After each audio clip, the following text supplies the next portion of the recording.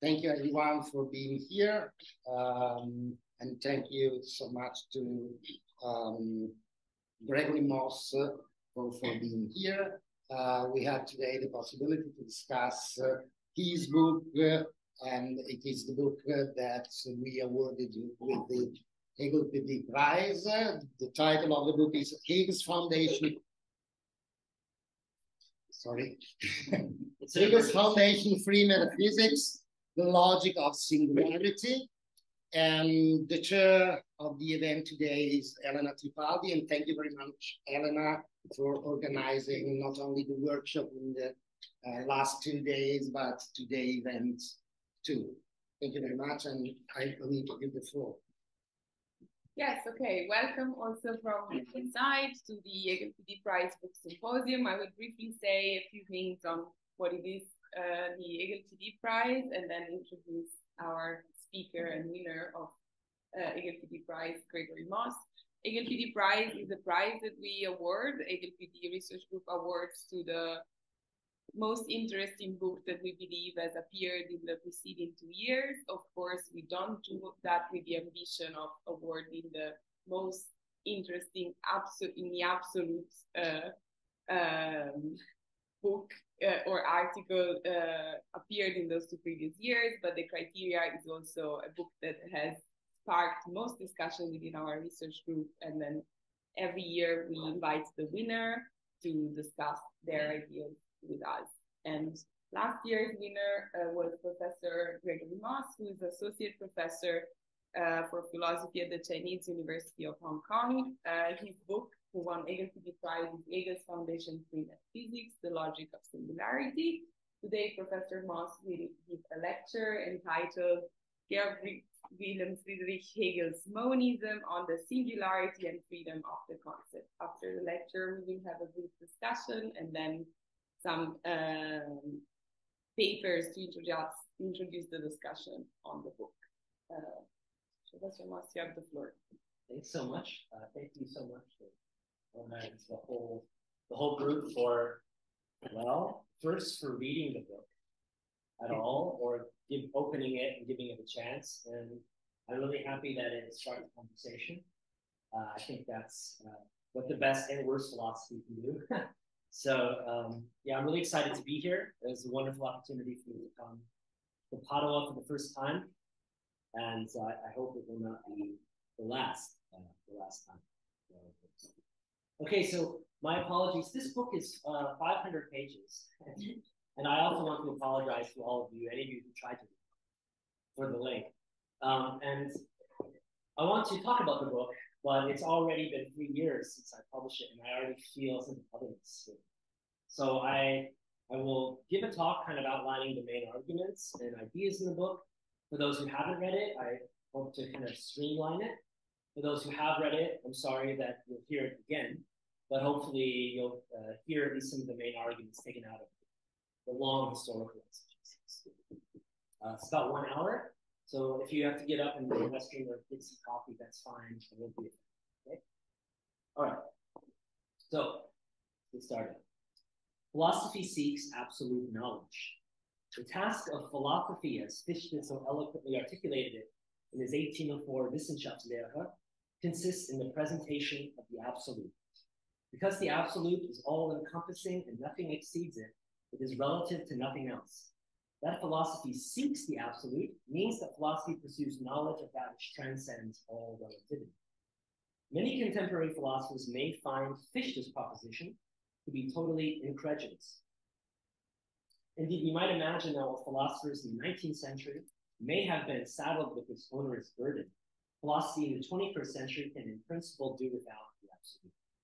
However, if our philosophical critic denies that philosophy is able to know the absolute, and restricts philosophy to something relative, whatever it may be, fame, a structure of experience, we would not be unjustified in raising the following question. If philosophy ought to be restricted to a form of relative knowing, our philosophical critic would be making a claim about the relative character of philosophical thinking. As Wittgenstein noted in the Tractatus, to meaningfully draw such a limit, the philosopher must know what they need to exclude from the proper domain of philosophy. Since the critic can only draw the limit philosophical knowing by knowing what is beyond the limit, and the absolute lies beyond the limit of philosophical knowing, our philosophical critic must inevitably make a claim about absolute knowing in their discourse. In other words, for philosophy to know itself as a relative inquiry into a relative object, philosophy must be able to think the difference between the relative and the absolute. If one were to posit the difference, an absolute difference between the relative and the absolute, one would be raising that difference to an absolute status. The German idealists learned the unintended lesson of Kant's critique of pureness. One cannot limit knowing to what is conditioned without overstepping those limits. One may offer a milder critique of Fichte's injunction by positing the absolute as one of many possible, though contingent objects of philosophical inquiry. Because all domains would fall into either the necessary domain or the contingent one, such a difference would indirectly transform the difference between contingency and necessity into an absolute. In short, any attempt to restrict the scope of philosophical inquiry to what is only relative would only work to expand it into the absolute.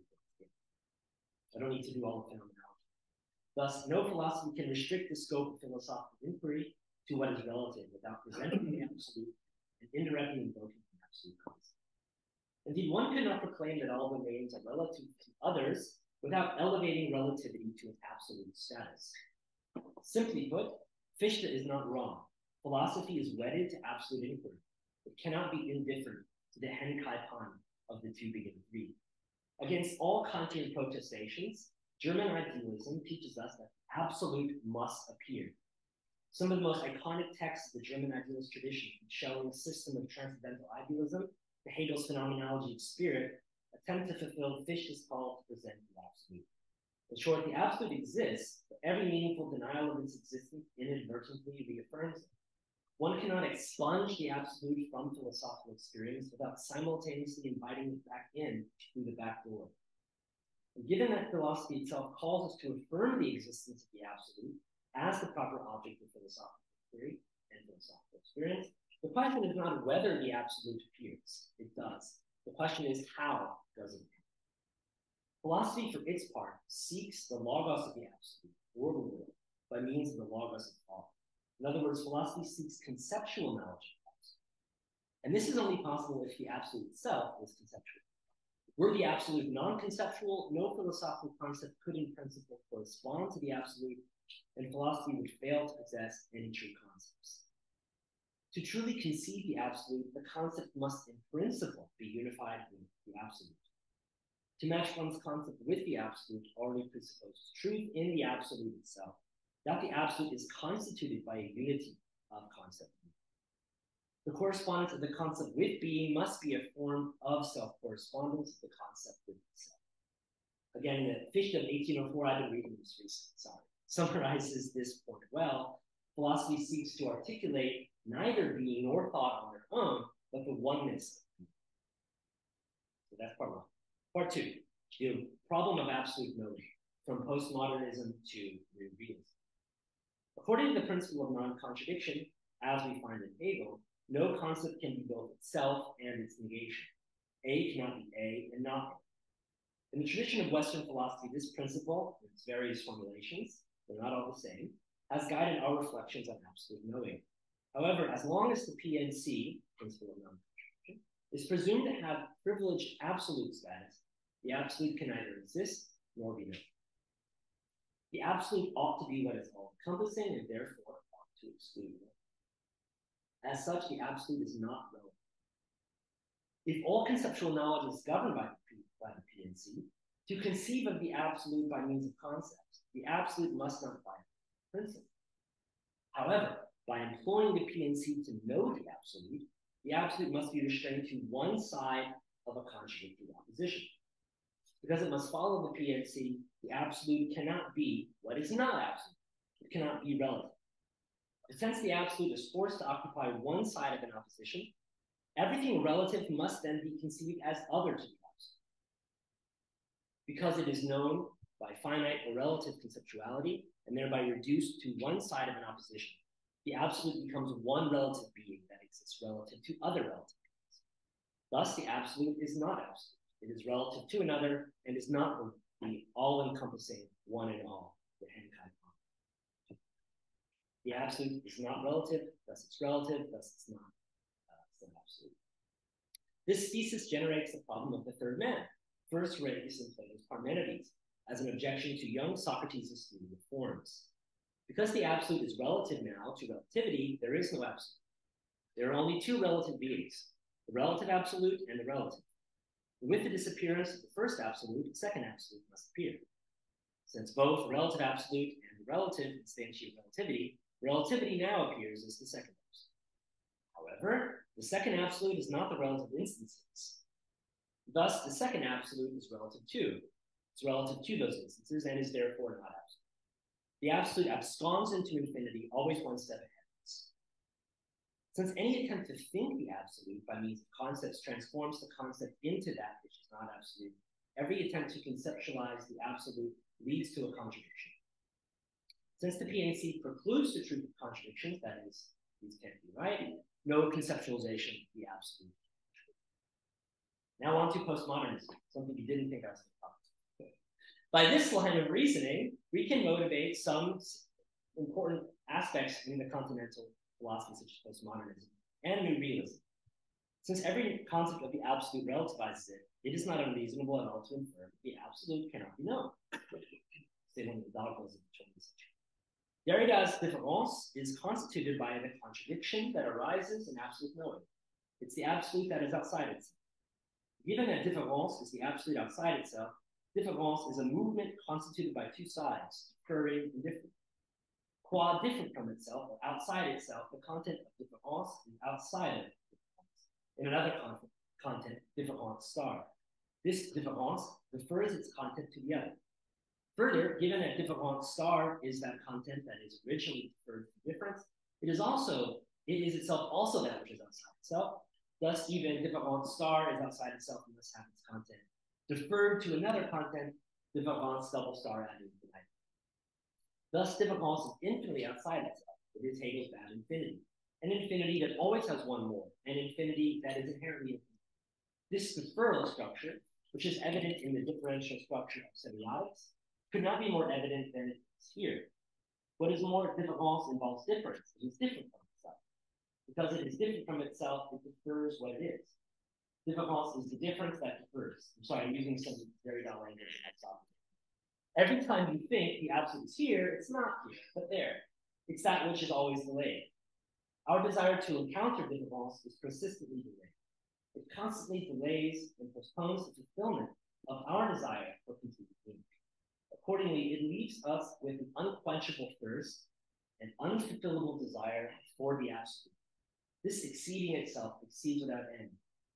Derrida will say that difference is a movement without rest, without a final term, never becomes determinate. Negations are untotalizable. It's irreducibly polysemic. The absence of the absolute in consciousness, Derrida will describe as hell. And it says it undergoes torture. I don't like this. Like, I see how you could end up in hell. But I don't want to live in hell. I don't think we have to. To escape the hell of postmodernism, the new realists and other kindred spirits offer their own unique solution. For the new realists, there cannot be any trace of the absolute because the absolute does not exist. By ceasing to desire it, we are not tortured by its absence because there's nothing there to torture us. The absolute is all-encompassing and relative to nothing. Being as such is an absolute category, each being instantiates. X is, Y is, Z is, etc. However, each determinate being is different from others and is thereby relative to beings. Absolute being is relative to nothing, but determinate beings are relative to each other. So just as the absolute is not relative, being itself is not a determinate being. As Marcus Gabriel observes, because being is not a determinate being, it is in relation to beings insofar as it excludes them. So how does this lead us to the no-will position, the no-absolute position? The mutual exclusion of being from determinate beings is a relationship constituted by negation. Insofar as it is constituted by negation, being itself is positioned vis-a-vis beings, and is thereby transformed into a determinate being, a being with position, Dasein. The very proclamation that being is not a determinate being transforms being into a determinate thing. In the very same way, because the absolute is not relative, it is transformed into something relative. As a determinate being, the absolute being itself excludes others and exists in relation to them. Although we attempt to discover something that exists without restriction, in every thought about unrestricted totality, the totality disappears. Instead, we discover a being, not being itself. Since being, or the absolute, can never be a being, and conceiving of being always relativizes it, we are inevitably led to posit that to exist is to be relative to something else. What Gabriel says, to appear in the field of sense, just to be in a context, to appear in a context. This is the problem of ontotheology, the problem of the rich heritage from Meister Eckhart to Kant and Heidegger. It's not Heidegger's invention. If being really is absolute, it's all-encompassing, it cannot be relative. As such, it is always other to beings, and thereby as a particular determinate being. Being can never be a being, but is always only transformed into a being. The experience of absolute thinking is constituted by the perpetual absconding of the absolute. In one stroke, we can simultaneously see the relativity of existence and the non-being of it. What always disappears in the argument is being itself. In every act of withdrawal, what always appears in the place of absolute being is some relative being. In the experience of thinking, relative beings do not disappear. Only the absolute does.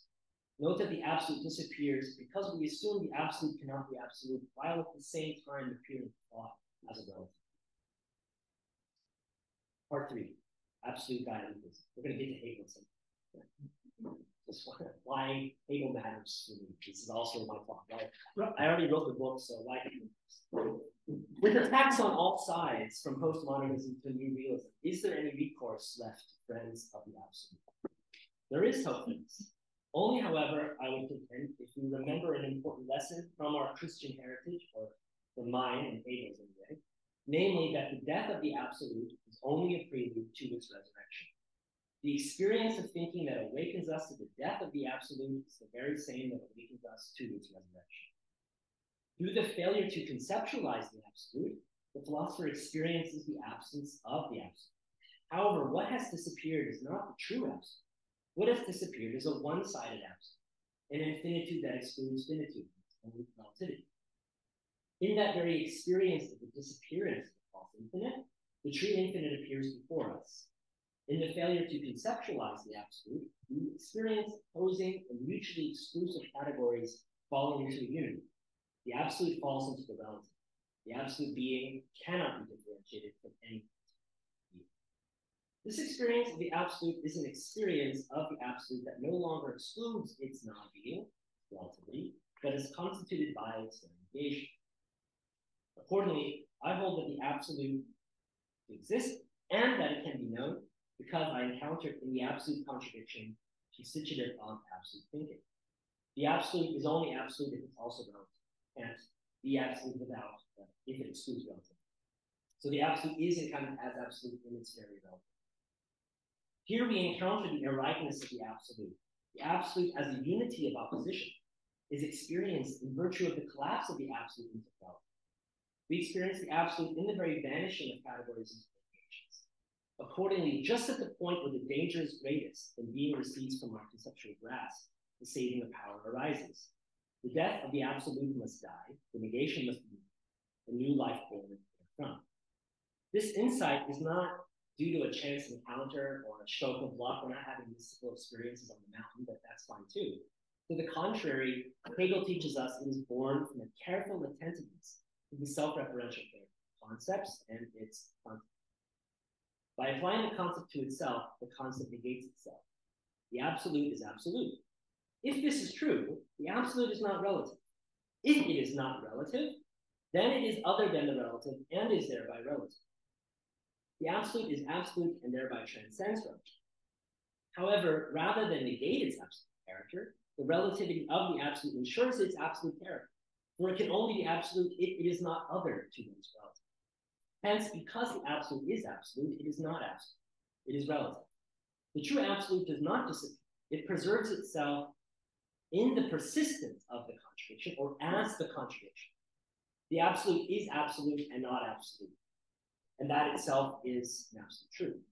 It is consistent with itself only insofar as it is not consistent with itself. Hegel himself will claim that contradiction is self-contradiction, such that it excludes itself from itself.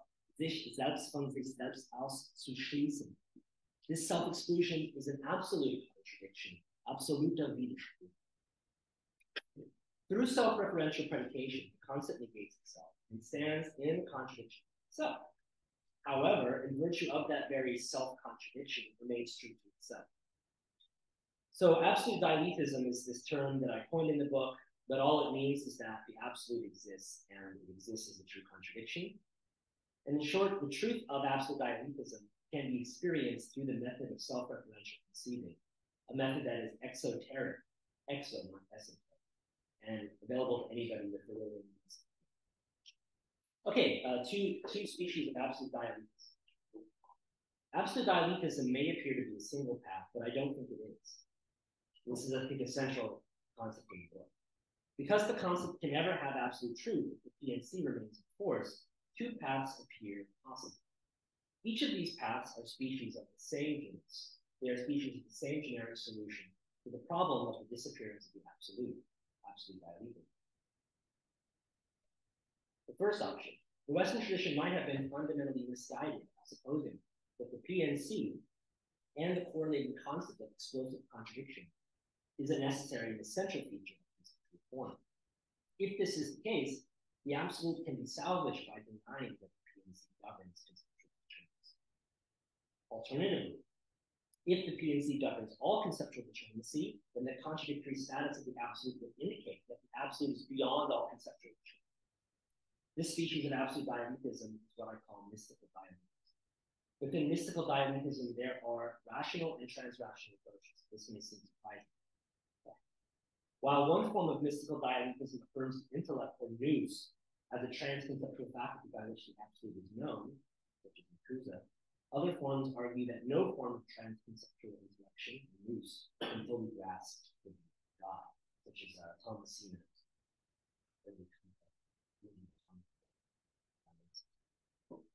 Rather than give up on conceptual knowledge of the absolute, philosophy might instead rethink the very structure of conceptual knowledge. We can think the domain of conceptual determinacy by denying the PNC as the necessary structured condition, truth of concepts, or argue that the absolute transcends conceptual form exactly because the PNC governs the domain. So these are the two options that I have. The absolute contradiction is a conceptual truth, or it transcends all concepts. Within the former conception of the absolute contradiction of the conceptual truth, there are generally two methods of proceeding. Maybe more, but these are the two that I'm in.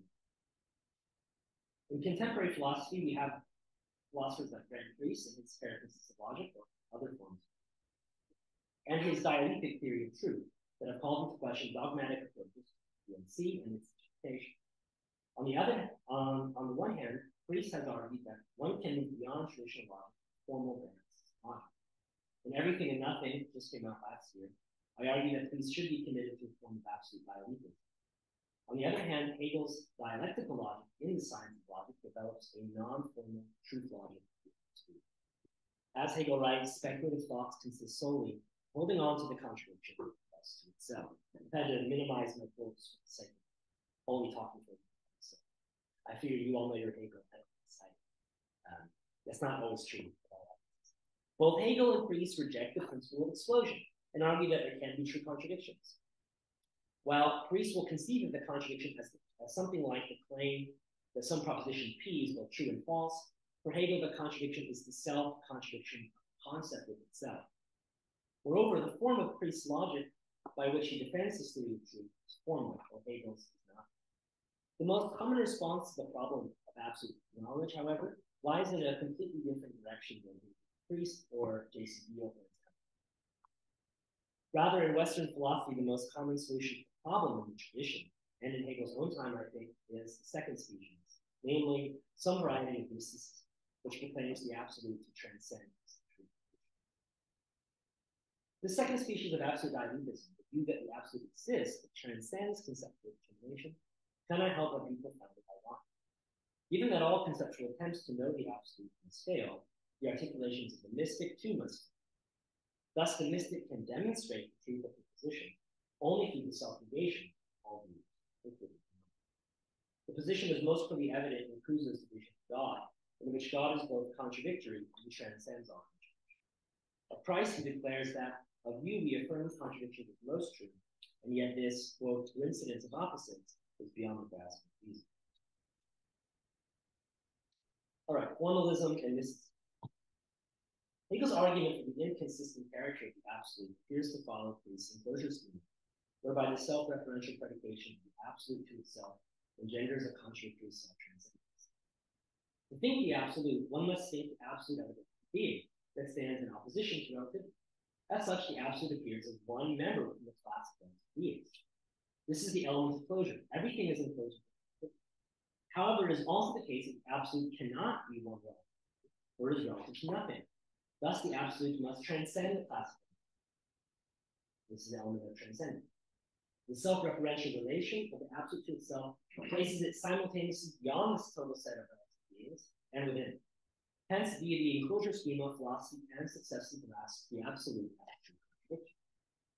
Despite the attractive character of this enclosure schema, it is seriously constrained by its human character.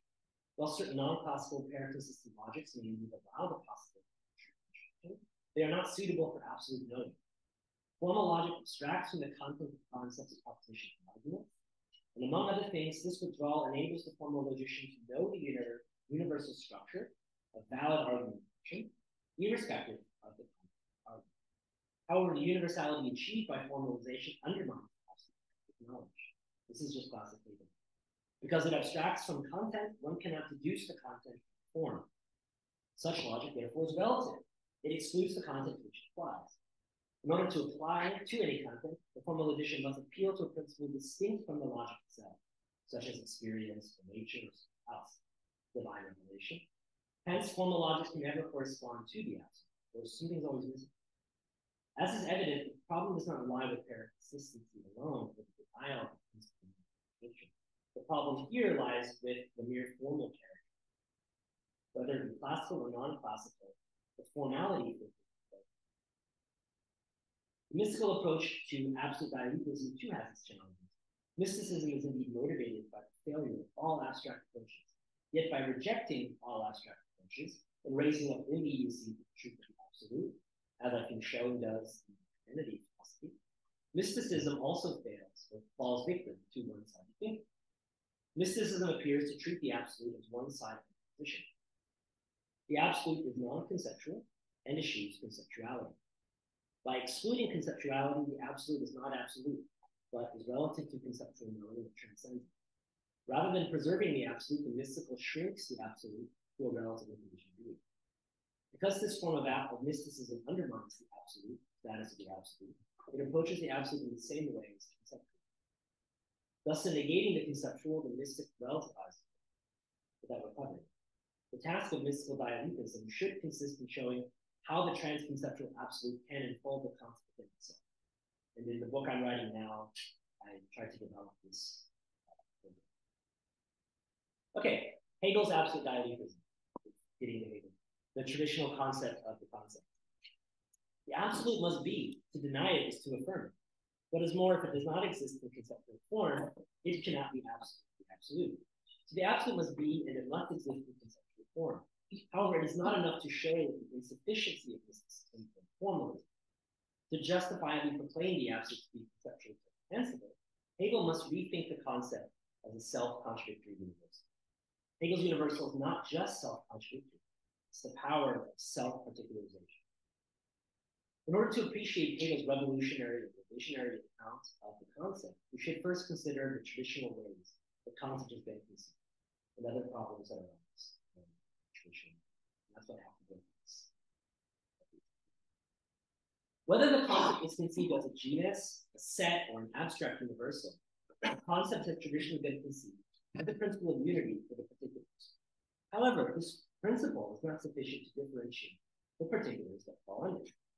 For example, the concept of the mammal specifies what everyone has in common, but does not differentiate the kinds.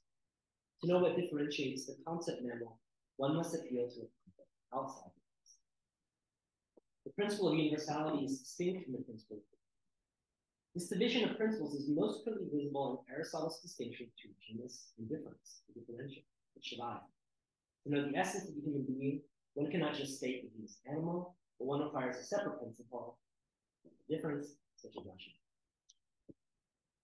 If the concept of the mammal differentiating itself, the concept in virtue of which each particular would be instance of it would be the same as that concept would specify how each is a different. However, this would be a contradiction, for that concept which would differentiate each species of the genus would be the same as that which would make each of them the same. However, according to the PNC, contradictions are true. Since contradictions cannot be true, the principle in virtue of which particular instantiate a concept ought to be distinct from the principle in virtue of which is different from each other. Hence, the principle of non-contradiction is the ultimate source of division of the principles of universal. And I think both Aristotle and Kant endorse the division of principles at some level, and they both endorse the PNC, different formulations. So I think, again, the former would be possible. On the traditional theory of conceptuality, concepts are finite. For each concept is only a principle, not a principle of universality. Since it's not a principle of universality, one must either appeal to another universal to differentiate instances, or appeal to some given non-conceptual to differentiate the particulars of other universals. Since the concept is not a principle of its own difference, the concept is not existentially applicable. On the traditional model, the concept is usually thought of as a mere possibility, which may or may not be true.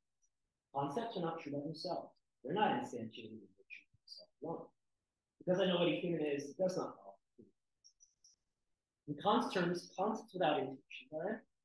If the concept is true of some particular, it is true of it in virtue of something else. It is not true of it only in virtue of itself. That's what I mean by existential. Or as Schelling would teach us, the was is distinct from the das. Stating what a concept is must be different from stating that it exists. On the traditional model, concepts have relative truth. They owe their truth to a principle that transcends. That's a huge difference. Schelling.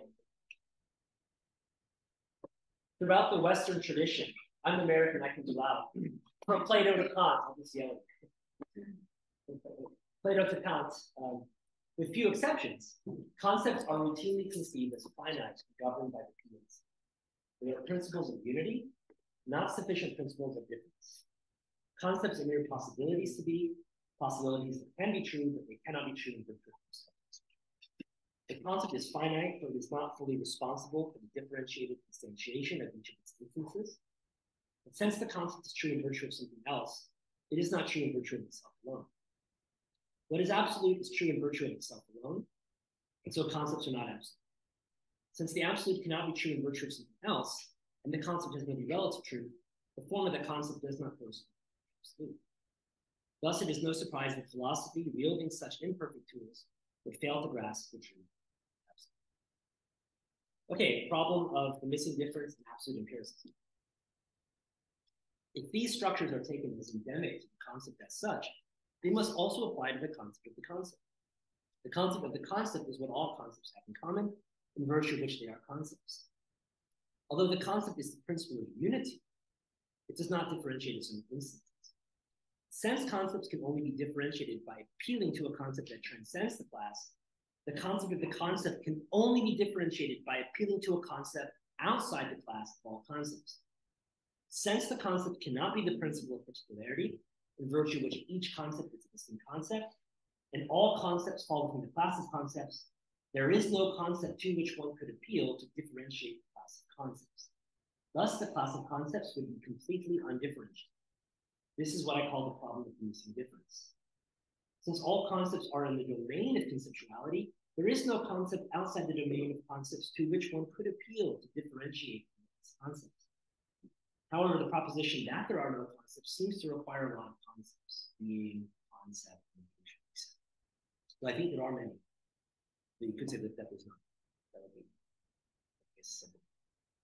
Since one cannot divide the class by appealing to anything within the class itself, the only way to differentiate the class of concepts would be to appeal to something that transcends the domain of conceptuality.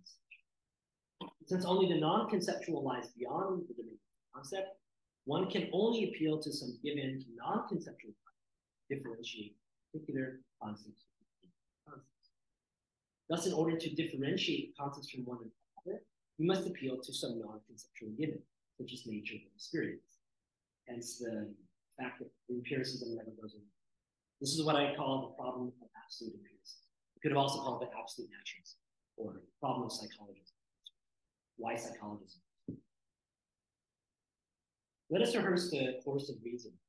The PNC entails the principle of universal and particularity concepts. Further, this entails that each concept is distinct in virtue of something non-conceptual. However, this is a contradiction. By dividing a class of concepts with something non-conceptual, it is in virtue of something non-conceptual that various concepts are conceptually distinct from each other. Since it is the principle of non-contradiction which engenders this division of principles in the first place, and this leads us to contradiction, the principle of non-contradiction itself leads us into contradiction. Since contradictions cannot be true, the PNC is not even true on its own terms. Ironically, the PNC itself gives us evidence for its own falsehood. As Hegel will tell us, contradiction is the rule of truth, not consistency. Formal thinking thrusts us into the non-conceptual. For this reason, it's not a surprise that formal thinking inevitably drives us into mysticism. Formal logicians and mystics may seem to be strange bedfellows, but they're actually two sides of the same thing. Every time I bring up mysticism when I talk to analytic philosophers, they get upset. I actually want to tell them. I like mysticism, so it means it does mean something. All right, the problem of nihilism. We are going to get to it. The problem of the missing difference leads to absolutely nihilistic consequences when the conceptual structure of the concept is mapped into existence. If what exists transcends the concept, then the concept will remain incommensurable with existence, and the concept will never be a proper truth. Since philosophy knows by means of the concept, if existence transcends the concept, philosophy cannot exist. In order for philosophy to know what exists, existence itself must always already be formed. Now, since the absolute exists and it must be conceptually formed, nothing can exist unless it instantiates some concept. Indeed, one cannot refute this proposition with a counterexample. For any counterexample would instantiate a concept. If I refer to a counterexample, I refer to something that is, and thereby instantiates a concept, such as the concept of being. Since the absolute exists, it too must have a concept. To match one's concept with the absolute presupposes truth in the absolute itself, that the absolute is constituted by a unity of concept. Given that every being instantiates a concept, the limits of the concept are the limits of existence.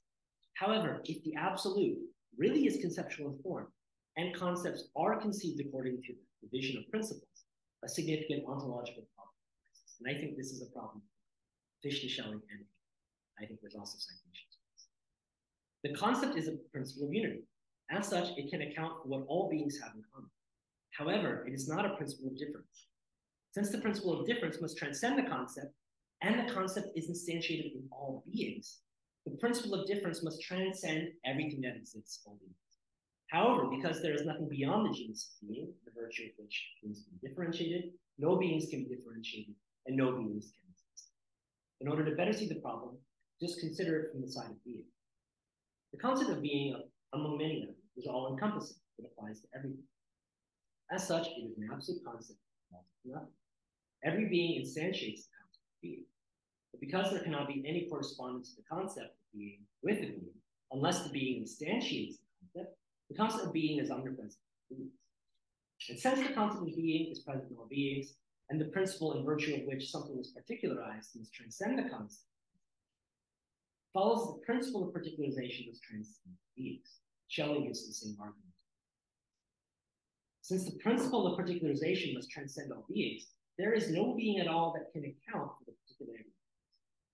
Since only nothing is beyond being, it seems that the principle of difference could only come from nothing. But nothing exists in nothing. Thus, if the difference could only have its origin in non-being, no differences, negating, or even being.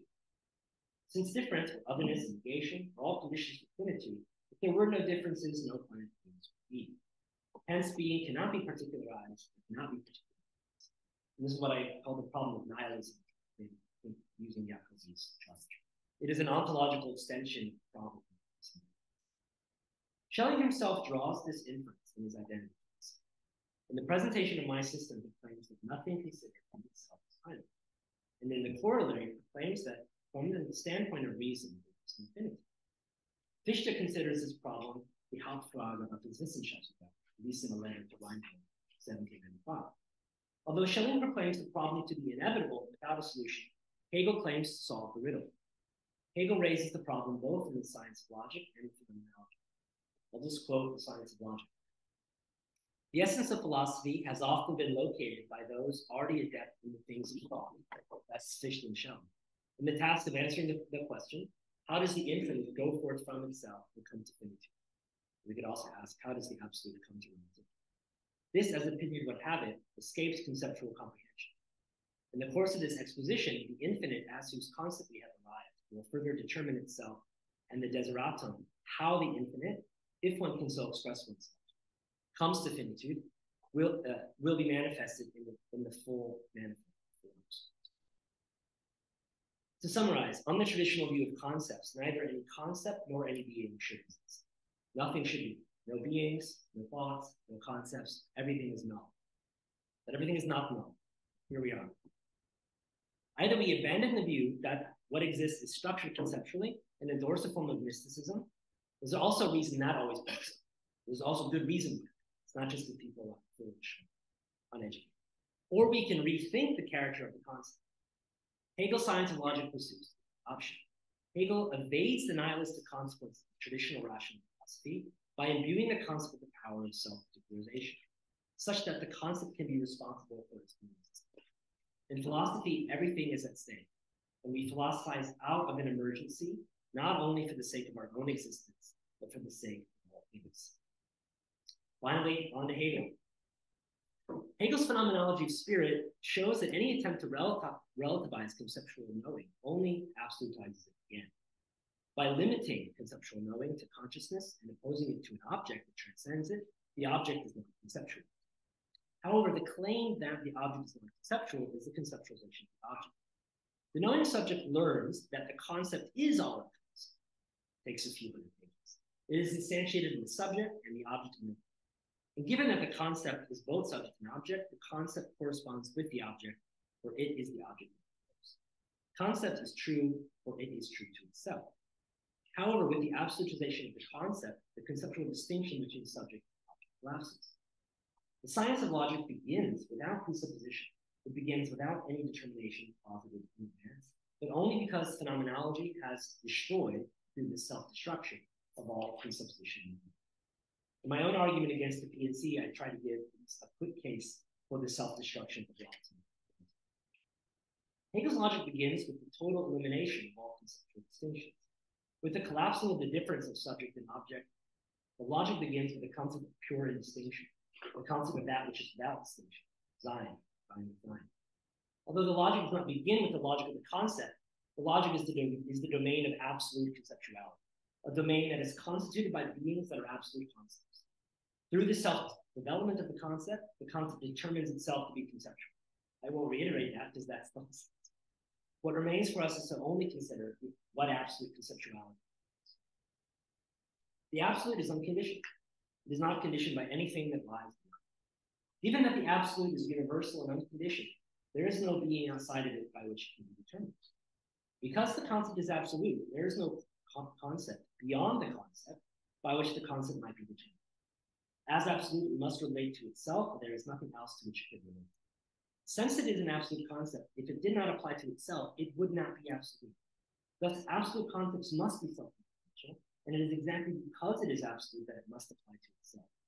Simply put, any question concerning the absolute requires a self-predicative answer, exactly because it is absolute. Hegel's doctrine of the concept answers the question, what is a concept? When we ask, what is a concept, we must answer that the concept is such and such. To say of a subject that it is such and such is to attribute a concept, a universal, to the subject. For this reason, the question, what is the concept, asks, what is conceptual about the concept? What is conceptual about the concept applies the concept to itself. It's an act of self-referential. Instead of applying the concept to a particular concept, number, quality, the question calls us to apply the term to itself. Accordingly, the question, what is the concept, requires self-referential answer. Hegel's logic reiterates time and time again, being itself becomes, finitude itself is singularity itself as singular. In his remarks on being, nothing, becoming, Hegel will even make self-reference a condition for conceptuality itself in his derogatory remarks about the concept of it's a false concept. One might suppose that the question, what is the concept? Oh, we've done something wrong. Okay, good. That is answering. One might suppose that the question, what is the concept, is peculiar, insofar as it requires a self-referential answer.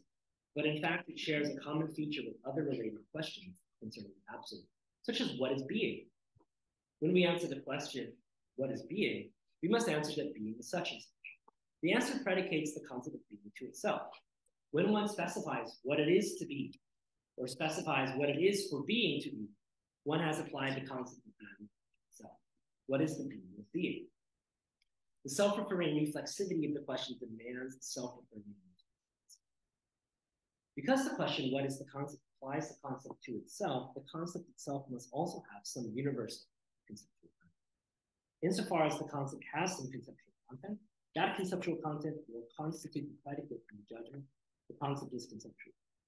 Just as the judgment quality is conceptual, places quality in the class of concepts, so does the judgment the concept is conceptual place the concept in the class of concepts. Thus, the concept is not only the universal concept that all concepts are common, but it's also a particular concept, or an instance of the concept. The concept is its own particular. In sum, the self-referential aspect of the question, what is the concept, implies that the concept is existentially applicable. In order to answer the question, what is the concept, not only must the concept apply to itself, but it must also be sufficient for the creation of a particular instance of that self, namely itself.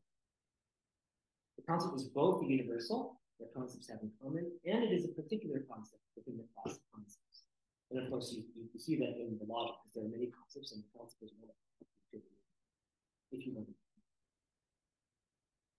So it's kind of obvious that it's true. Nevertheless, the concept is not only universal in particular, it's also singular.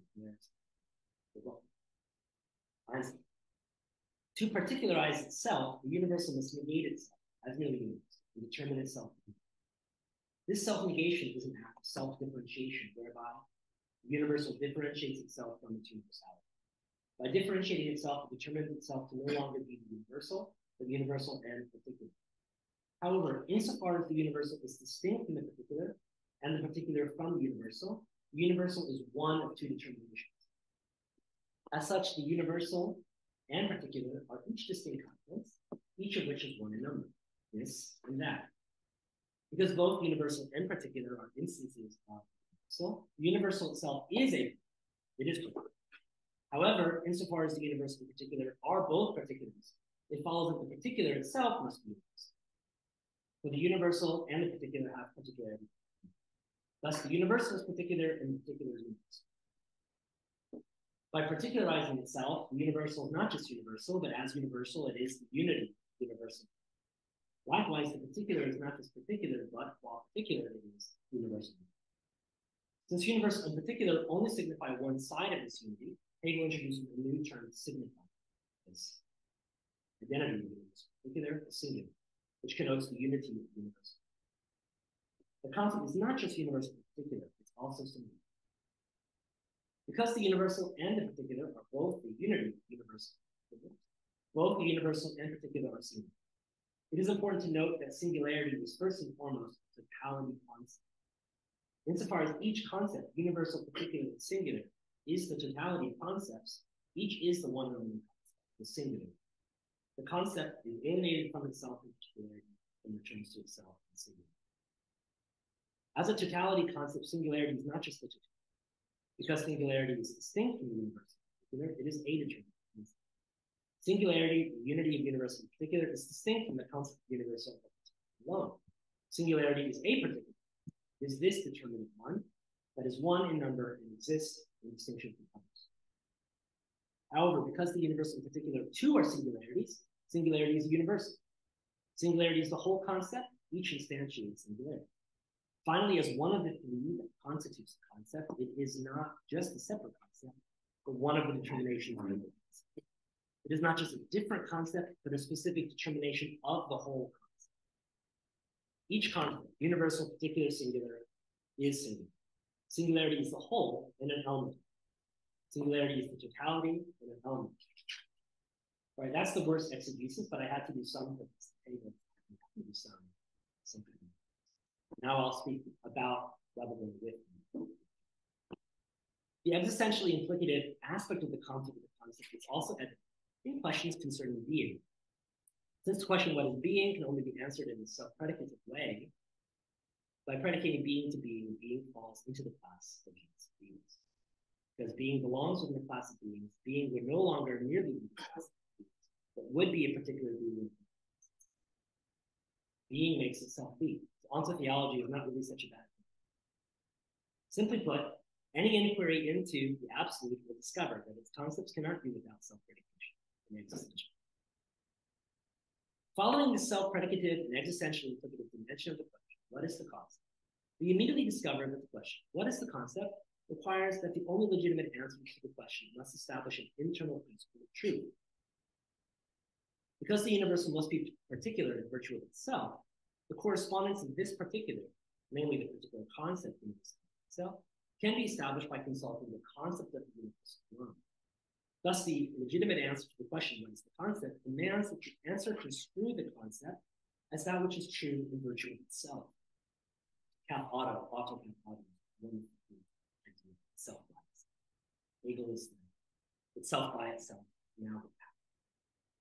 The truth of the concept, or the existence of the concept in instantiated form, can be achieved by means of the concept alone, without having to refer to it.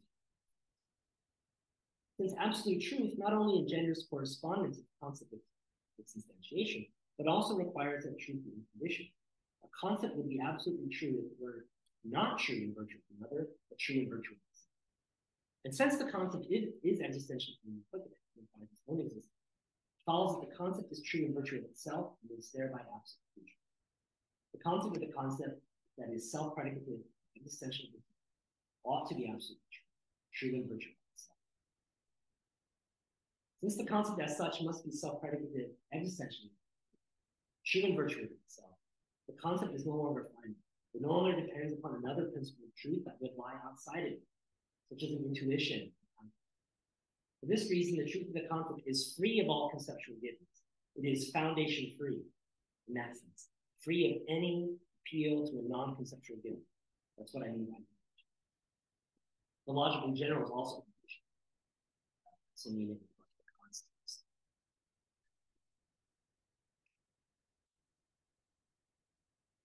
What is more, the concept will no longer be a mere possibility, but insofar as it is possible, it would necessarily be actual. The concept is not only a principle of possibility, but is self-realizing. As Hegel explicitly states, the science of logic advances in ontological, in objective existence, which I know is finishing objectivity. Because the universal is self-predicative and existentially implicative, it must also be contradictory. Since self-particularization is an inherently contradictory concept, that's exactly why we rejected it in the traditional notion. And the concept is self-particularizing, the concept is inherently contradictory. Since the universal is particular in virtue of being universal, its particularity consists in its universal. That in virtue of which each particular is indistinct from that in virtue of which each universal is. However, a particular qua particular is the instance of the universal, is not itself the universal. So since it's a contradiction for the universal to be particular in virtue of its very universality, the concept of the concept implies a contradiction. Because the concept of the concept is contradictory, Hegel even claims that every instance of the concept, every particular concept, must be contradictory.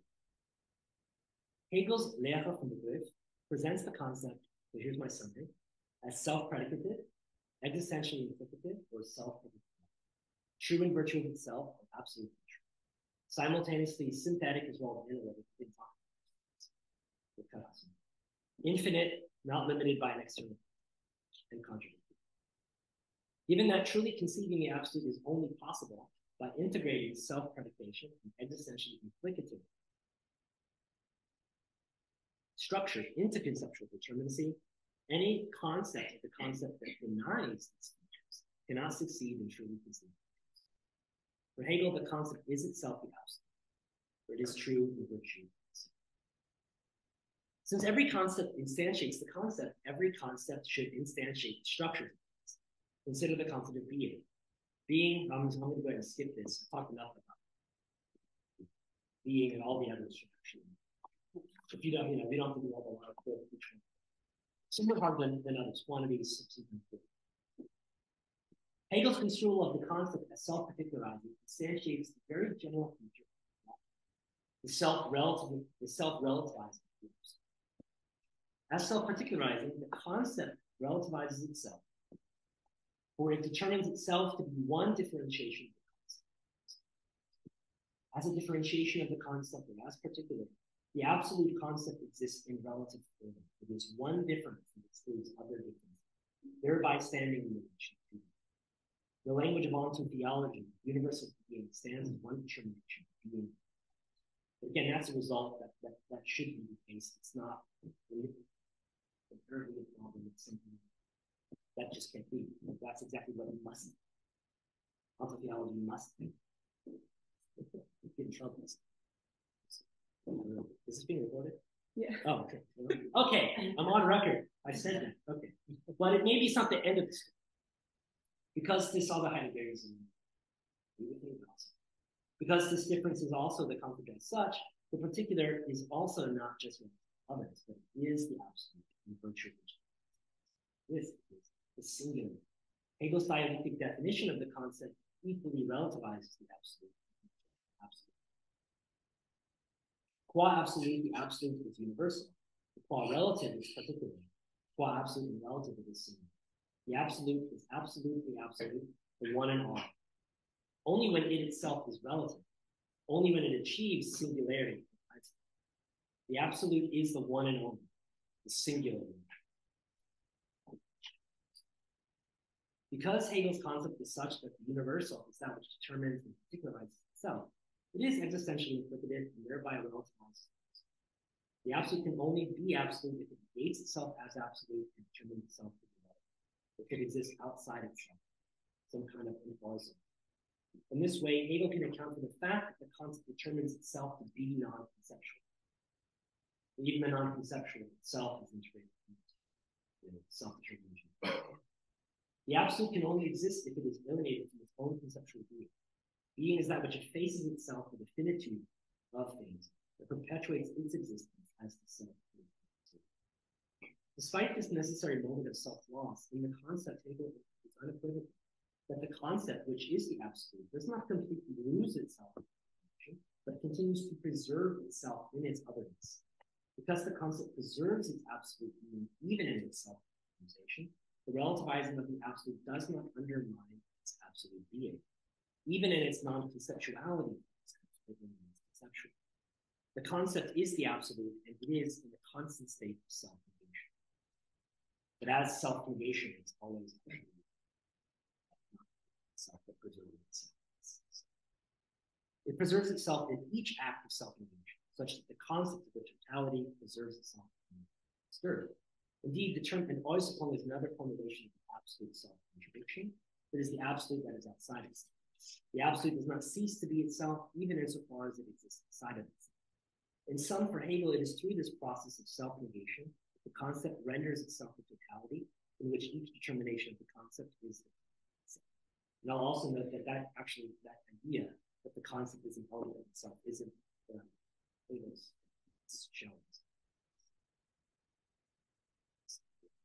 Although on its face, the concept of self-externalization may appear fanciful or ad hoc, the concept of self-externalization is endemic to and necessary for the existence of ordinary so-called abstract universes. Indeed, Hegel's doctrine of the concept can account for the apparently paradoxical nature of universes. The paradox in the book I call the problem of instantiation. I think this is one of the more interesting. Although on its this structure is fully visible in the more mundane structure. The universal as multiply realizable can repeat itself in a number of different independent. Each particular is different, and the same universal exists in each one. Accordingly, the self-same universal, which is one in them, is fully instantiated in many mutually exclusive things. As a result, the same universal, which is one in number, must be as many in number as the particulars in which it is instantiated. The universal is other than itself. Each particular instantiates the very same universal, or as Plato would the whole universal, yet each particular excludes the others. Although the universal is different from itself in each case, it preserves itself as the self-same universal. This is just the argument from those Parmenides, but now it's just the truth, not the argument.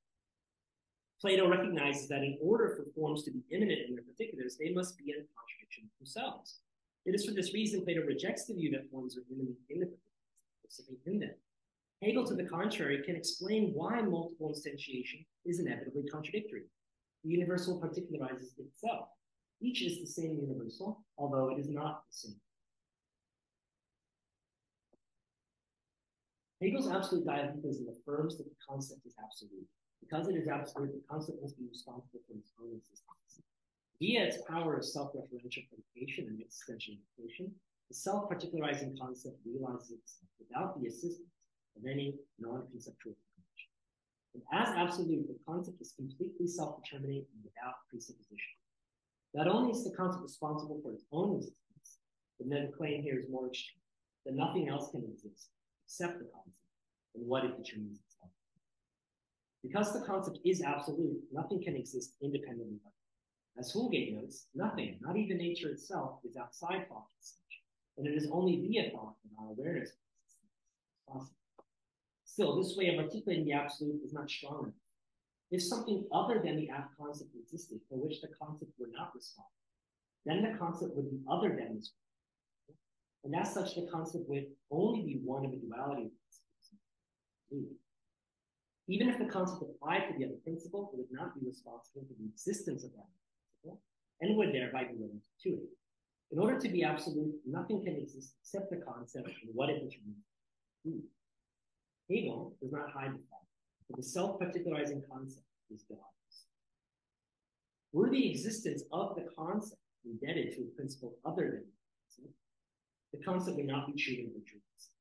Rather, it would be true in virtue of something else, and would thereby fail to be absolute in itself. In addition, by introducing a second principle, or like Europeans, responsible for the existence of the concept would exist in virtue of something else. It would not even be the concept, for the concept is something which exists in virtue of itself. That's what it is. Indeed, by refusing to acknowledge that the concept is sufficient for its own existence, one would reintroduce an absolute division and dualism between form and content. The concept is responsible for the being of all beings, whether they be logical, natural, or spiritual. As Hegel himself proclaims, only the absolute idea, the true concept that conceives itself as true, is being. The absolute idea is the truth of the concept that conceives itself to be true. As Hegel makes evident, there is no other being than the absolute idea itself. Just as the absolute idea alone has being, the concept alone is sufficient for truth itself. Truth has only the concept, he says, as the element of its existence. That's from him. Only the concept as the element of its existence. We have to go find the nature. In this logic, Hegel claims that the concept is responsible for its own logical being. In the philosophy of nature, philosophy of mind, and philosophy of history, Hegel goes further to insist that the concept is a creative power responsible for other dimensions of the absolute, not reducible to logic, which is nature. The presence of the self-realizing and autonomous reason in Hegel's holiness is present throughout his entire natural theories. I haven't put all the theories because you guys know. According to Hegel, reason is the material for its own realization. But I have the book, so I can't find it. Having acknowledged the central role of the ontological argument of thought, we learn that nothing else is revealed except the true concept. Accordingly, because the idea is revealed, Hegel must be a metaphysical monist. But by this term, we mean that what exists is the singular agency of the concept. Because the singular agency of the concept must be without presupposition, the concept in its logical being is true in itself. Because the concept gives itself existence, Hegel identifies the development from concept to truth and objectivity, the process by which the concept determines itself to be objective, thereby true, as a revised version of the ontological theory, wherein the concept of God is sufficient to justify the existence. In Hegel's case, it is the divine concept that gives itself existence. Like Spinoza before him, Hegel endorses the version of proof from the concept. We're almost done. Going over so he endorses a version of the proof of concept. However, unlike Spinoza, Hegel's proof does not proceed by axioms or conditions. In fact, it is not a proof at all, for it is an expression of the absolute self-determination concept, a process that begins with one thing against the other. They are externalized. Hegel's dialectical transformation of the ontological argument is a good example of Hegel's attempt to transform Spinoza's substance into an absolute truth. There is one being, self-particularizing concept, a being that is free because it is absolutely self-true. Substance must become subject. Hegel claims the concept to be true in virtue of itself. It is an ontological argument such that the concept exists in virtue of itself alone. The concept gives rise not only to the concept of space, but to space, not just the determination of nature, but nature, not just the determination of spirit, but spirit. It must be nature and spirit themselves. Otherwise, an untenable dualism of thought or will will further reinstate the question of nature. The profundity of Hegel's solution can be better appreciated if we compare the relation of God to Hegel's philosophy of classical, maybe classical Catholic. In Catholic theology, in Catholic, one version, God is being, it's very dangerous, and God creates the world. God transcends the world as its cause and is omnipresent as its cause. That God is being and is perfect means that God has nothing. However, if the world has being, and God stands apart from it, God would be limited by the world. God would lack something. This is, of course, why it's very important in medieval theology that humans feel nothing. In this way, God can still infinity. But that seems problematic to me. By imbuing a concept with the power of self-realization, for Hegel, God is no longer burdened by this, which limits and undermines his potential. God particularizes himself into logic natures. Via our religion, he knows itself. It's self-particularizing.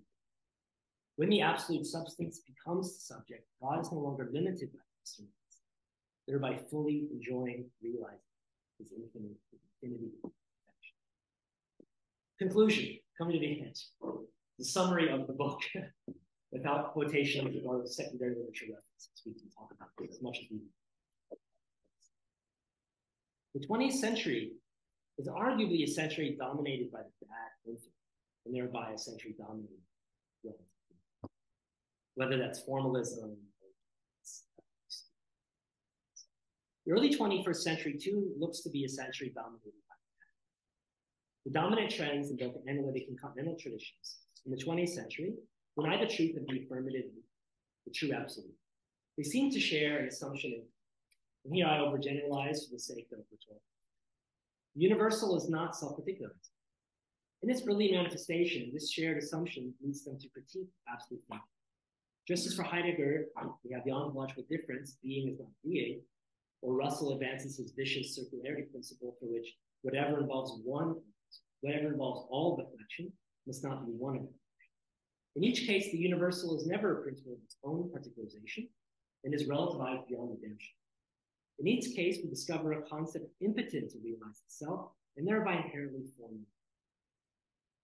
As I hope to show, this classical assumption concerning universality that underlies these traditions destroys itself. Self-destructive, epistemically, and ultimately nihilistic. Through the self-consciousness of the limits of formal reason, time and again, good continental philosophers from Heidegger to Sartre to Levinas, Derrida, etc., point us to the incompleteness of conceptual knowledge. We never think at all. There's always something missing. The formal thinking so characteristic of analytic philosophy, in fact, thrusts us into paradox and into the transconception. Sometimes this intimate connection of formal thinking with mysticism is recognized, such as in Wittgenstein's tractates. Through the failure to conceptualize the absolute, the philosopher experiences the absence of the absolute. However, what has disappeared, as I've argued, what has disappeared is a one-sided absolute, an infinitude that excludes its own finitude. In that very experience of the disappearance of the false infinite, the true infinite appears before us. In the failure to conceptualize the absolute, we experience opposing and mutually exclusive categories, falling into each other. The absolute falls into the relative. The absolute being cannot be differentiated from the being. And thereby we do in fact conceive as a true contradiction. The experience of the absolute is an experience of the absolute that no longer excludes its non-being, but is constituted by its relativity. The absolute is absolute just insofar as it is not absolute. And only then can it be absolutely absolute. The absolute exists and can be known because it is encountered in the absolute contradiction constituted absolute. Through the self-negation, formalism, postmodernism, new realism, the true absolute reveals itself. But it does not just cancel these traditions, but preserves them within itself as moments by which it errs, as moments by which it realizes itself. New realism and postmodernism are the vehicles of division and self-negation. Just like the tradition in general. In short, this self-destruction of form of thinking need not be nihilistic, but could very well be the prelude to a philosophy of the absolute. An absolute philosophy that transcends the limits of continental and analytic philosophy. The enemies of the absolute are everywhere, but we are called to love them, for they too are manifestations of the divine glory and power of absolute being. To embrace them within the love of the living does not mean to totally succumb to them, but to cancel and preserve them, alpha, within the absolute itself. By drawing these traditions into contradiction, we draw them closer to ourselves, closer to the absolute, to a post-critical absolute metaphysics. By drawing them into the absolute, we draw them closer to participating in the absolute apperception of the living God, thereby enabling them to work as relative vessels by which the absolute and the living God knows itself.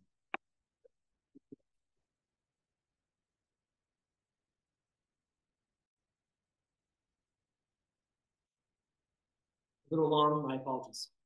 Thank you, Gregory, for an exciting, inspiring, and very, very rich talk. I would suggest we have a brief discussion. I'm sure that many topics that recurred in Gregory's talk will also come back at the second panel. So I would say 10 minutes for discussion, and I'll open the floor for questions. And then we'll go to the commentaries. Then we have a break, and then we have the two commentaries, and then it's okay, and then an open discussion. Julia?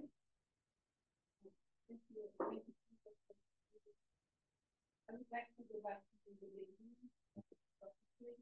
When you say that even when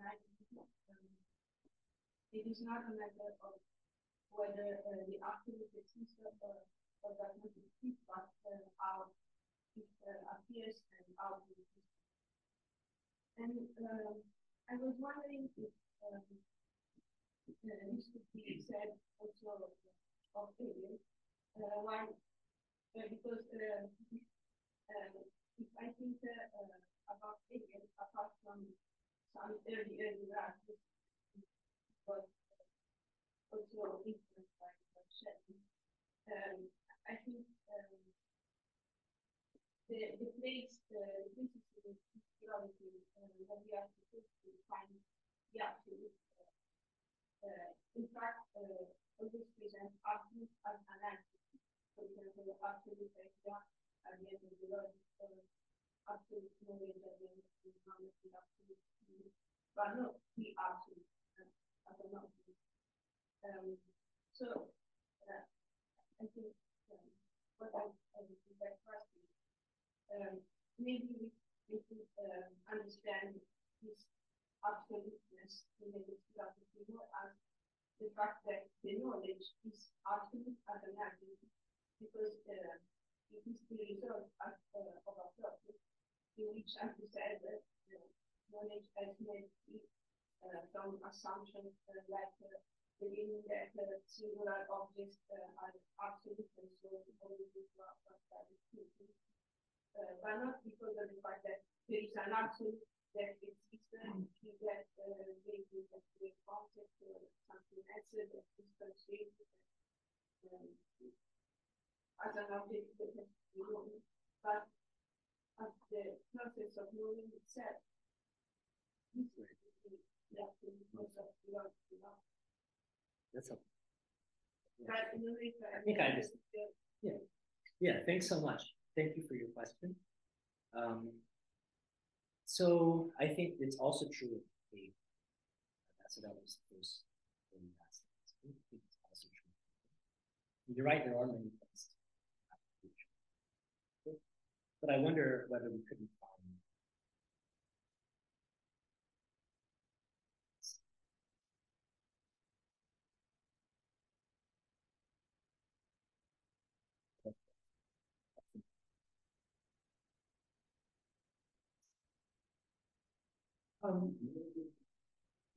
oh yeah, sorry, sorry. So I sort of somehow I got quiet. Okay. So I think you can find cases where you have something like that's absolute in both logic and analogy. But I like what you said. So this is not to be counter to your view. When we talk about the absolute idea, this is an adjective, and as you said here, we're describing a process, right? So the process of knowing itself. But I would say that the process itself is absolute. So when we talk about something being absolutely absolute, this is really a kind of self-description, or kind of the adjective is applied to itself. So when you have this self-referential predication, I don't think it's as so easy to draw a clean distinction between the adjective and the noun. So then these would be distinct and other. But in fact, what you have is something like an adjective that describes itself. Maybe I put that off. So I think it is the process. We don't have to think of the process as a thing in something that proves it. But I definitely would resist only thinking the absolute in terms of adjective. I would include that, but I would say, yeah, this self-referential character such that it transforms itself. But, yeah. So I hope that makes sense. Thank you very much. Tobias, Milan? Yeah, thank you. Thank you very much. This was very insightful and helpful. And I'd like to kind of, I'm really sympathetic to the definition of the absolute scientism. And I'd like to better understand it by offering you a vocabulary which you did not use, but it might be helpful. So in order to understand this ontological implications of this scientism, which starts with the premise is being is to be created. And what is that sort of being? And I like to offer two different notions here. You could differentiate between an absolute realism and an absolute actualism. And I'm kind of inclined to take the argument to show that it's an absolute realism. That's to say that we have an absolute that has an independent being, so to speak. And this is that it does exist, and it does so through contradiction. And by applying negation and dialectics, you can get to know what there is, but that what there is, as a self-particularizing, self-containing object, is what there is. That's a realistic approach. Yeah.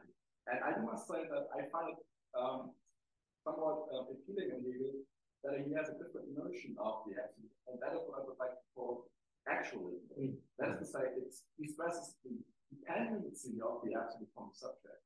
But that's to say, the logic of knowledge of the ground, or getting to know the absolute, not a logic of discovery. That is a realistic approach. But it's not logic of constitution. Yeah. So this big importance that it rests on the logic of revelation and reflection on the population. Yeah. So it's kind of it is there, but it's only there because of us, so to speak. And that's a different logic than in this realism. That's the absolute idea. Yeah, yes, exactly. So let's say I'm a bit skeptic, put it very bluntly, I'm a bit skeptic about that part of self-thinking, because this is kind of self-enclosing entity that is there and that us to discover it. Okay, thanks so much. And I'm really glad that you raised this because you'll notice in my own language, and this is my fault. I will go back and forth from talking about applying a concept to itself, and then I put my own subjectivity in it. Versus, say, the concept conceptualizing itself, as though it could do it without me. And you see that, like, I think Hegel says something in the tract on the reference, one of the introductions to science and logic. we don't control the concepts. We're not, they somehow guide us, or they're the ones that are really in charge. And I take that really seriously. And if you take it really seriously, you could read it as saying, well, the concept is conceiving itself, even if I never conceive. So that is definitely the position that I take about the logic, at least. The concept conceives itself, even if none of us ever conceived being. Being would still be nothing, eternally and such, even if none of us ever knew. So that's a hyper, you could even think of it as maybe Neoplatonic. I may be getting so much mad and wrong. It's fine. You love the truth and your friends. You're trying to balance. But on the other hand, the full story requires a reference to real subjects, and real meaning temporal spatial agents, you and I. And then once we've gotten to art and religion and philosophy, of course, the act of philosophizing is, and thinking God's thoughts after him to is kept in language. I can put all of that self-predication. I can do it myself. What's interesting there is then that you have another sense of subjectivity in the logic than you do, I think, with real subjects. I think subjectivity is the concept. The concept is the subject. It is the agency. That's what my talk is trying to say. The concept is the real agency, and we are agencies, but in virtue of its agency.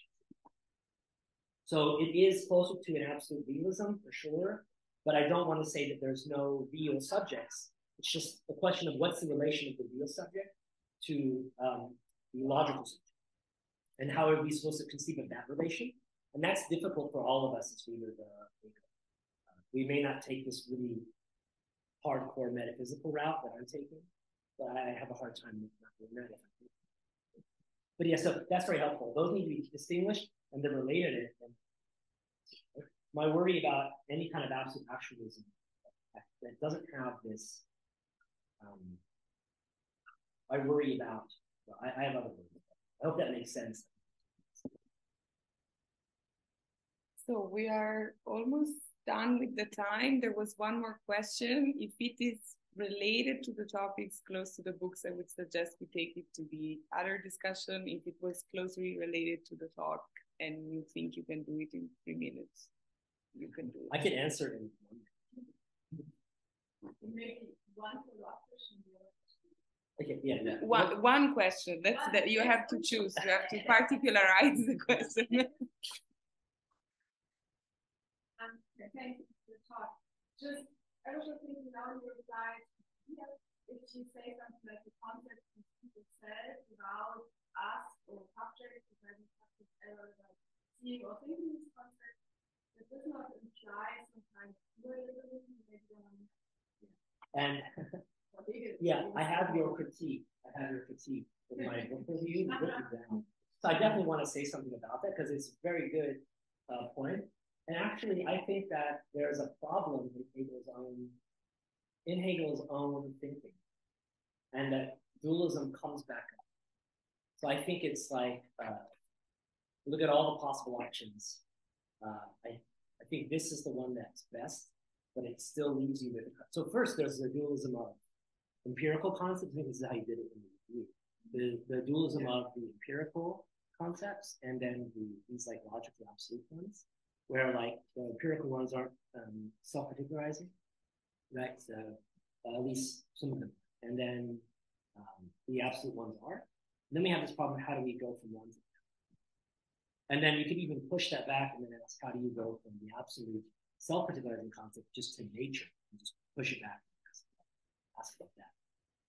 The easy answer, and it's relatively cheap. Well, I'll give the cheap answer now, and after the comments, I'll add a more involved answer that brings the second lit, which is that the empirical determinations are the self-externality, self-alienation of the absolute. So we have self-particularization, negates itself, and the form of its self-negation are concepts that are not self. So I tend to view the form and structure of non-self-particularizing concepts as forms of the self-alienation, of the self-particularizing. But there's still a problem. There's still a problem of dualism lingering, which I'll come back to. that's my cheap answer. That's the answer up in the book, but it's not complete. And we'll come back to that. Okay. Okay, thank you, Gregory, again. Thank you for by Marco Bonduccio, who is a PhD student at the University of Padova, working on Whitehead's metaphysics and Hegel's metaphysics. Would that be a description of your project? Please, Marco, you have the floor. Yeah, thank you. Thank you for your talk, which I really enjoyed. I will be not so brief, like 20 minutes. Time for to sum up the contents of the book, and time for the possible critiques. Okay. Hegel's foundation for metaphysics, the Logic of Singularity, investigates the status of the concept in the Hegelian thought, attempting a metaphysical interpretation of it. The text stands out for its rigorous argumentation and its strong theoretical orientation, clearly intended to emphasize the fundamental significance of the Hegelian thought in the ongoing contemporary philosophical discourse. Although the extensive volume does not allow to treat it in its entirety, an attempt is made here to offer, albeit briefly, a concise exposition of it, with the aim of highlighting its most interesting aspects and noting, finally, the possible critical ones. So the first chapters of the book are devoted to a historical critical evaluation of a fundamental trend in the Western metaphysical tradition. It is through authors such as Plato, Aristotle, and primarily Kant that Moss arrives at the consideration that the history of thought has often leaned toward the assumption of multiple principles as the foundation of knowledge. This inclination is particularly evident in the form of dualism, of which in the Kantian opposition between intellect and sensibility, the categorical universal and the particular of intuition, one would rightly have the most eloquent exemplification. The adoption of such a stance surely permits the postulation of an ontological variety, by which I think a philosophical justification of the heterogeneity of empirical experience appears to be possible. However, it is equally true that it results in being as exposed to the criticism of unjustified presupposition as it is incapable of giving reason for what Moss, following Hegel, indicates by the name of singularity, namely the unity, the theoretical center around which the whole work revolves, of particularity and universality. Thus, the author's intention turns to those who attempted to cleanse the Kantian system of its fundamental flow by engaging in the search for the synthetic universal, namely the absolute, in which all heteronomies could locate their genesis. In particular, the philosophies of Fichte and Schelling share the goal of overcoming Kant's dualistic principle, now resorting to intellectual intuition for the transcendental analysis of the I, now employing it in order to ensure the identity of subjective and objective, but in each case, rehabilitating a certain form of self-referentiality, such that the absolute, the principle, knows itself, positing itself as the object or itself as subject. For the author, this unitary form of identity and difference corresponds to the ontological and epistemological foundation of the only possible metaphysics. He identifies its origin in the Neoplatonic tradition, particularly in Plotinus, but according to most, this tradition finally finds its most accomplished expression in Hegel's thought, more so than in Fichte or Schelling. When read from a Neoplatonic perspective, the Hegelian system indeed possesses the quality necessary for a correct understanding of the absolute, or similarly to say of the one. What distinguishes it is the conscious adoption of the trait of thought that the Western tradition has often, to varying degrees, rejected. The self-reference of the principle, which was already anticipated by the other proponents of the Hegelist movement, and possibly the violation of the axiom of non-contradiction. In general, the thesis underlying the historical philosophical reconstruction of the book's first part is that dualist philosophers like Kant have always precluded themselves from an authentic understanding of the absolute. And this is due to the strenuous allegiance to Aristotle's Principium Primissimo. Moreover, the very division of principles is a result of a dogmatic acceptance of the non-contradiction law as the impossibility of self-reference, as we'll say, and therefore the a priori unity of subjectivity and objectivity depend on it. What then needs to be noted, according to Moss, is how detrimental the consequences are for a philosophy that does not take the form of speculative moments. From the rejection of the absolute does not in fact follow solely the impossibility of a correct determination of the finite, that's part of it, but above all, the emergence of unresolvable aperios to clash with, ultimately resulting in defeat unless willing to renounce the assumption that this originates from. Thus, If it is true that recognizing the value of the Hegelian metaphysics allows one to approximate as closely as possible to authentic nature of the absolute, it is also true that rejecting the principles of Hegelianism entirely means inevitably falling in contradiction and being exposed to the dangers of the six paradoxes, which are the primary focus of the first part of the text. And these are in order quite briefly.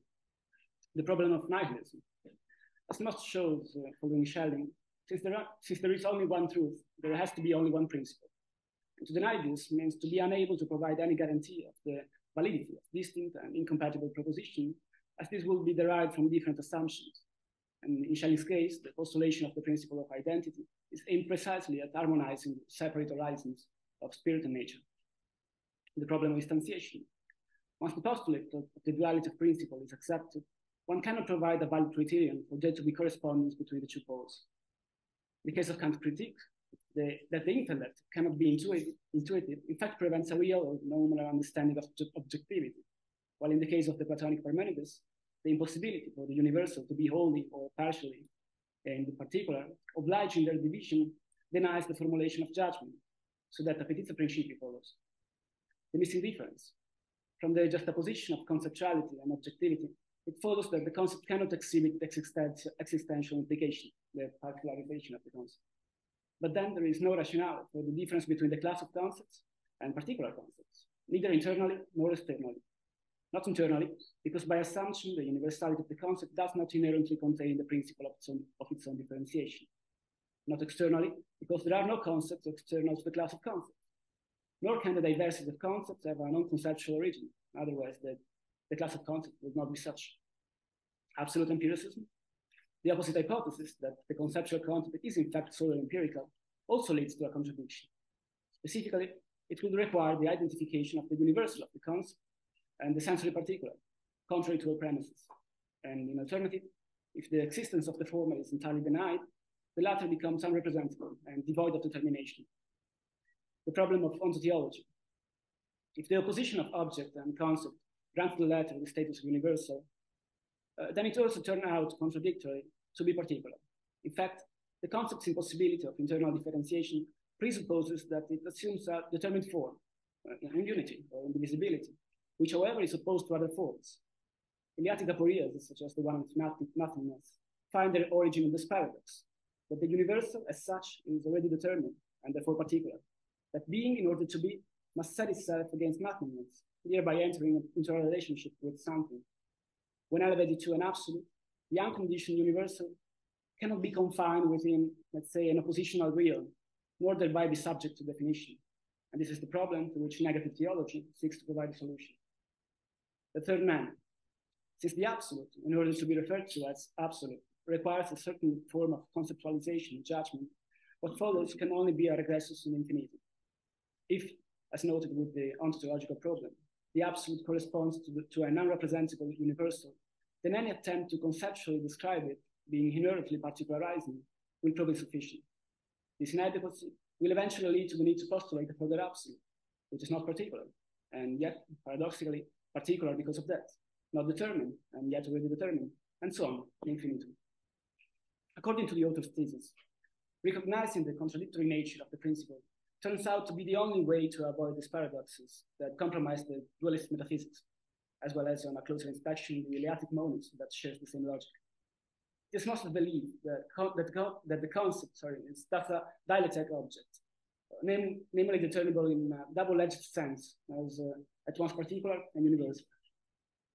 And refusing to indulge in the possibility of Venetian mysticism, he therefore opts for the Hegelian alternative, that of absolute dialecticism, which is the subject of analysis in the second part of the book. Now, Moss develops his own theory of singularity by engaging with authors such as Alan Badiou, Robert Brandon, and Marcus Gabriel. Through these comparisons, the uniqueness of his thesis becomes evident. It is clear that the rejection of traditional logic allows for the construction of a framework based on fundamentally different assumptions, and these assumptions lead to a portrayal of the absolute with attributes traditionally considered to be mutually incompatible.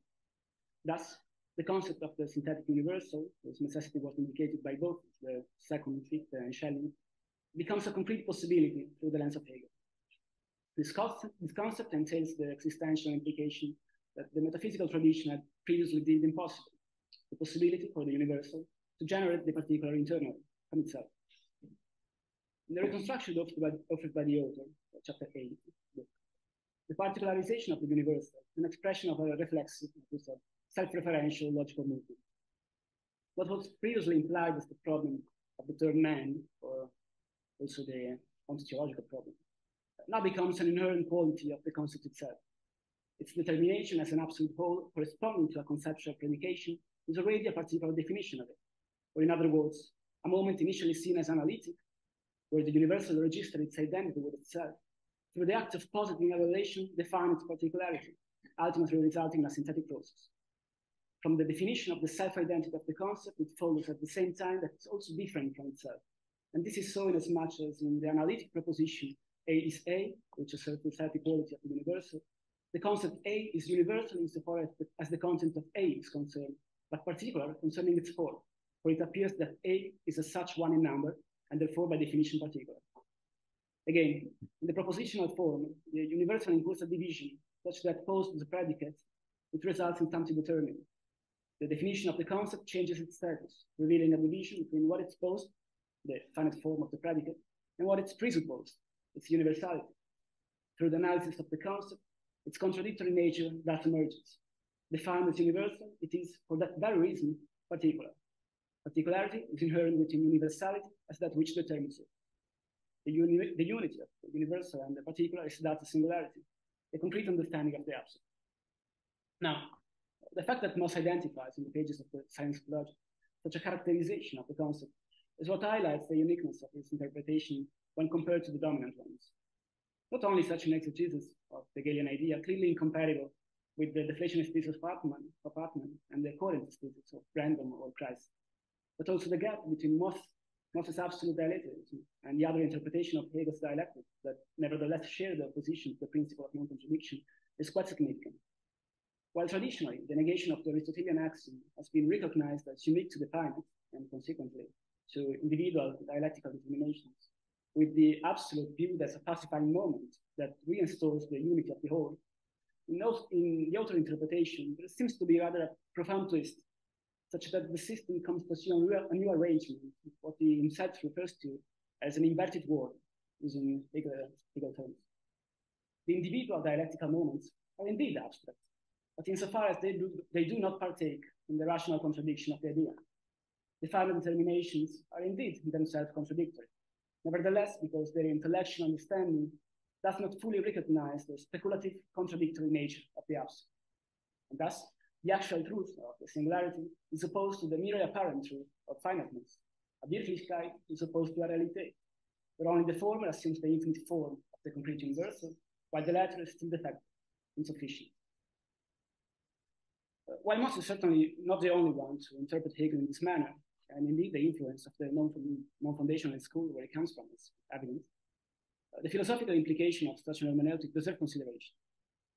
If I may offer a criticism, the main concern here is that an interpretation that posits, let's say, two different forms of contradiction, one false and the other true, runs the risk of reconstituting an apoplectic form of dualism, according to the Pax Vestris. This is at least what seems to emerge from chapters 11 and 14, where it becomes clear that the distinction between the actual reality of the absolute and the realm of final determinations also encompasses, on the latter side, the totality of empirical dimension.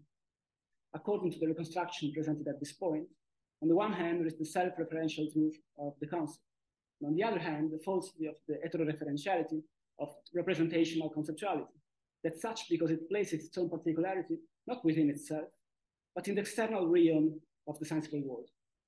Now, while this interpretation may help avoid some of the paroxysms denounced by Krug, such as the possibility of deriving a pen from its mere concept, since such a concept would in fact be intrinsically false, it nevertheless raises potential doubts about the nature of the position between the concrete universal and the abstract domain of empirical representations.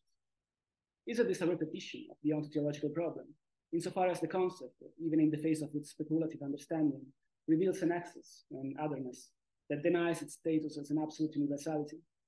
Doesn't the presupposition of an heteronomy between finite and infinity correspond to the reaffirmation of an unjustified dualism, moving away from Hegelian principles?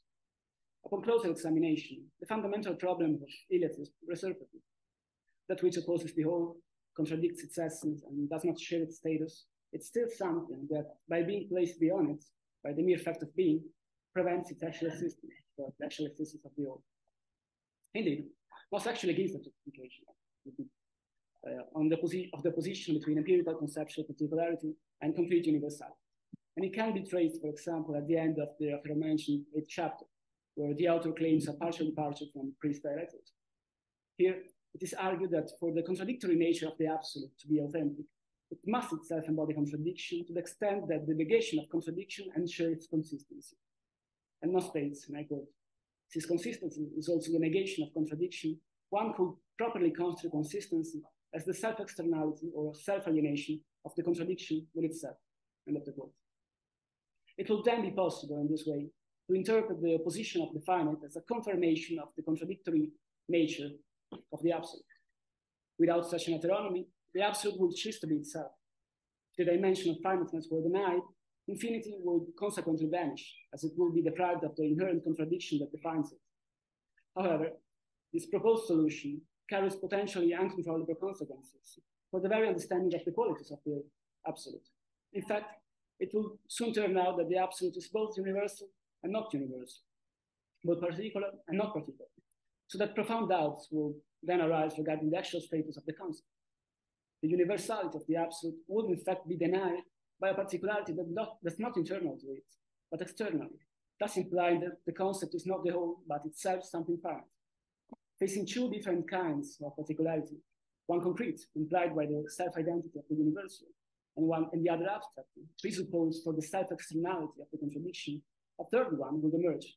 The universality of the singularity would in fact not be such, since its contradictory nature postulates the existence of an outside world, lacking its self-referential structure. Second point of exegetical nature is worth considering. I'm way less sure about this one. It is likely that the distinction between representational and absolute conceptuality undermines at its base the very possibility of a correct understanding of Hegel's text, at least few passages. This is exemplified in Moss' interpretation by the doctrine of syllogism, as others pointed out, in the context of the Greek law, chapters 14. Consistent with the previously discussed reconstruction, the authors characterizes the syllogistics by attributing to it the fallacious status of the mere finite concept that's outside itself. And in other words, the syllogism is seen as an inadequate representation of the idea, inherently affected by a certain irredeemable abstraction.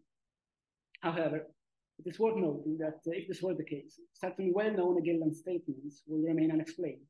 For instance, Hegel's assertion that the syllogism is the completely positive concept, the rational. And in the same page, he argues that if the syllogism is rational, it's also true that everything rational can be expressed through the syllogism. And furthermore, Hegel's choice to conclude the entire system with the final formulation of the three syllogisms in the Encyclopedia will become even more perplexing. This is certainly a complex issue, since, for example, one could probably argue that the syllogistic structure at the end of the Encyclopedia differs from the one presented in the Logic. But nevertheless, it would serve, I think, as evidence of a potential problem inherent in such a reading of the system. This problem could be expressed as the obligatory negation of the so-called transcategorical forms. And by this, I refer to the idea that the absolute can find an adequate characterization of itself within the contents developed by individual dialectical movements. And this is evident in categories such as the one of true infinity, or contradiction itself, without which the portrayal of the idea as presented would not be feasible. In other words, opposing the concrete universal to the series of finite concepts could hinder its description, primarily because the identification of the synthetic nature of the analytic identity, the universal, can only occur through the adoption of certain form of conceptuality, most notably contradiction, whose inadequacy, however, is here denounced. It will then follow that, again, a petitio principii undermines that the possibility to talk about the absolute at all, since the contradiction, the categories displayed for its portrayal proved themselves insufficient during the dialectical process. Eventually, there will be no absolute to talk about, because the impossibility of a positive description of it would imply the impossibility of any ontological claim.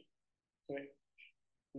The question is about the distinction between true and false in the system, and the status of the final determinations.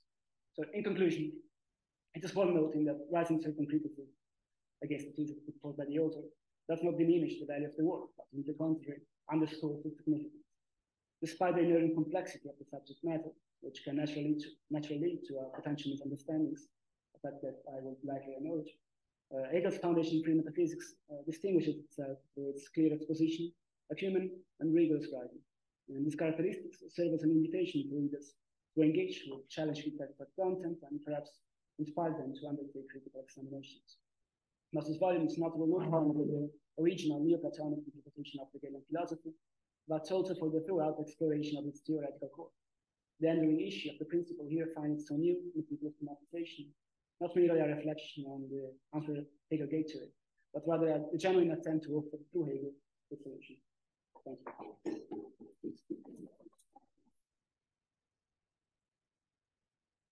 Thank you, Marco, for your rich comments. Now we'll hear a second response and comment from Michela Bordignon, who's professor of philosophy at the Federal University of Abruzzo in Southern Marche del Campo.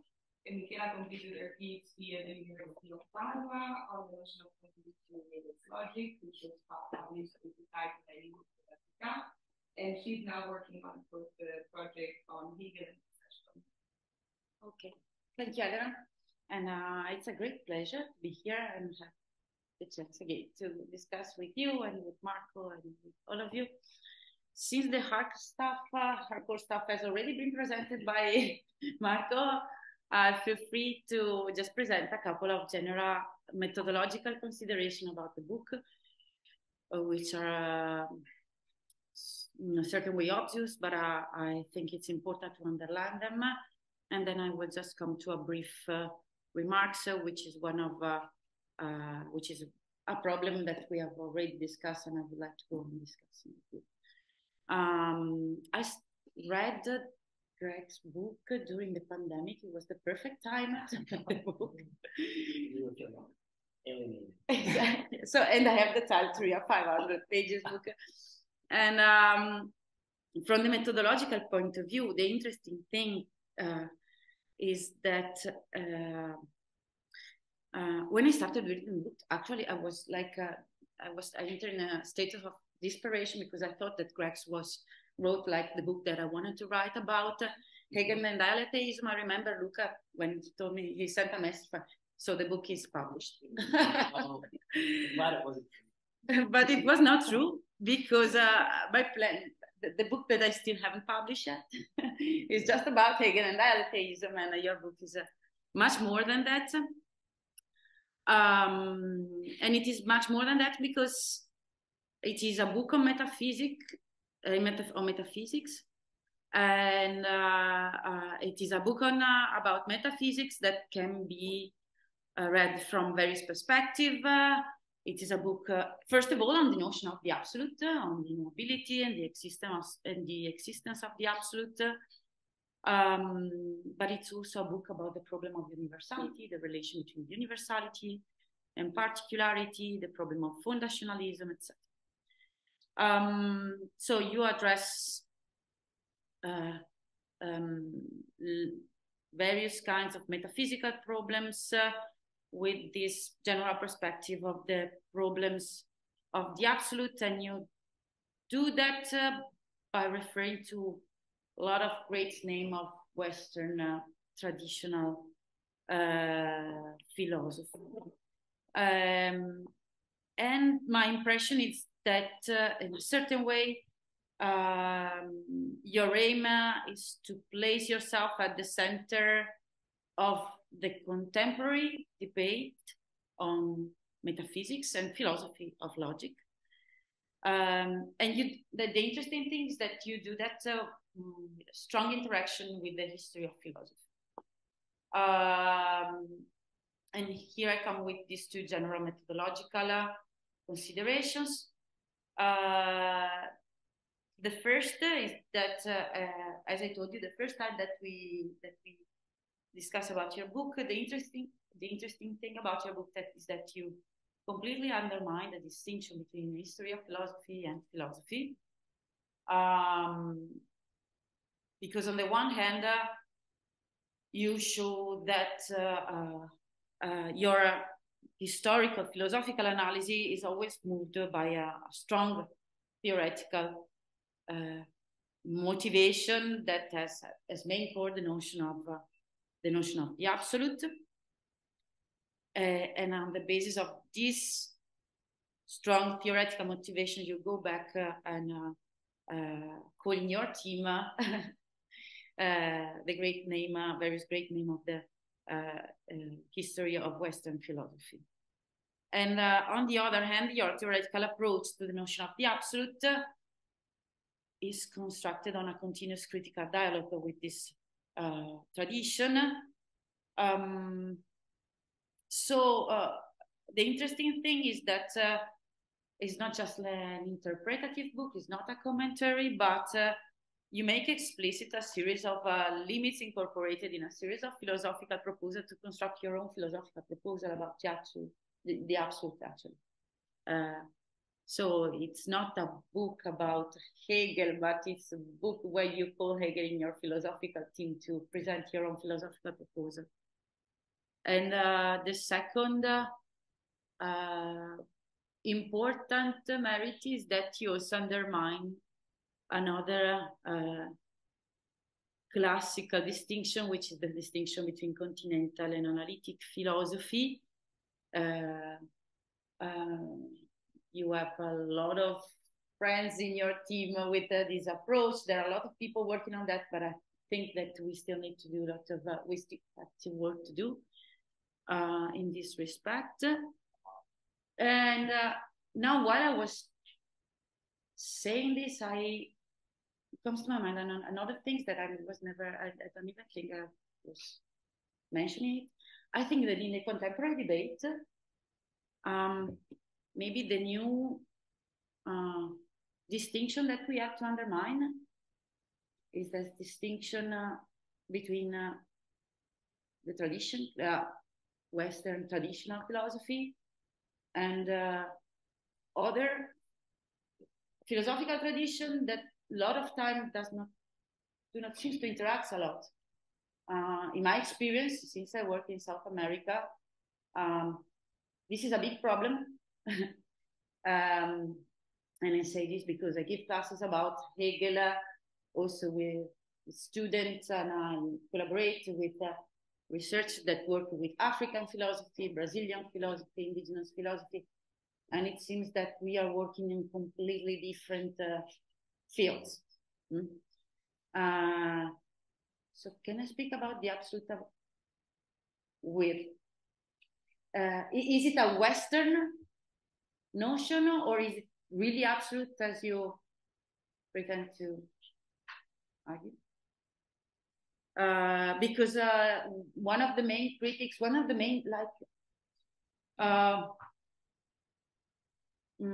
problem that I have is that sometimes this kind of philosophical proposals, Hegel's one, but your proposal, which seems to be sometimes more provocative than Hegel's one, seems to be incompatible with other kinds of philosophical sensibility. Because but so if it is incompatible, this is a problem. Because you are trying to propose an absolute.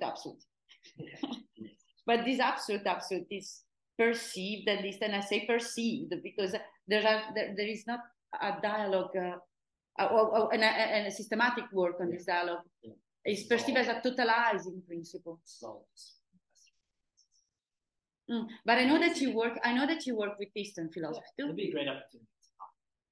The problem is, I've been thinking about that during the last day. The problem is, how would this proposal be received in other tradition, at least also different from the Western one and the Eastern one? I think about other completely different philosophical approaches, tradition. And if you think that it is incompatible, we need to work about this. We need to think about this.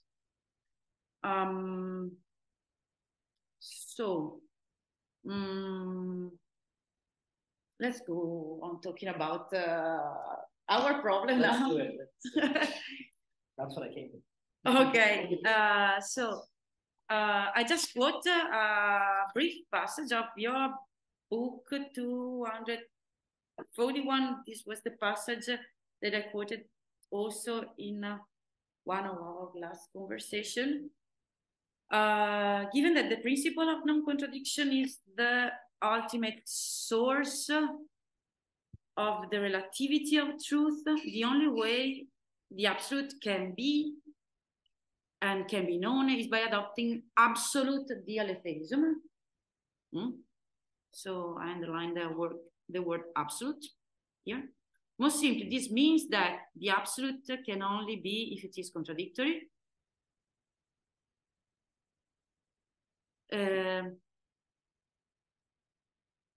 Questions are coming to my mind while I'm speaking. Okay, so absolute, contradictory. If the absolute exists, it is a true contradiction. If there are no true contradictions, then the absolute cannot be. Likewise, if the absolute is known, then there are true contradictions. Where there are no true contradiction, then the absolute could not be known. End of quote.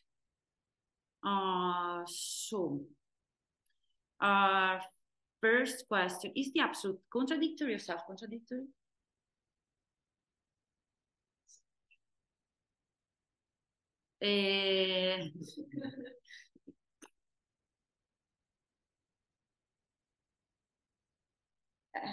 Because I was thinking about a paper. It is one of the first paper I read about contradiction in Hegel, and it is the author is Franco Chiereghin, which was a professor here at the philosophy department.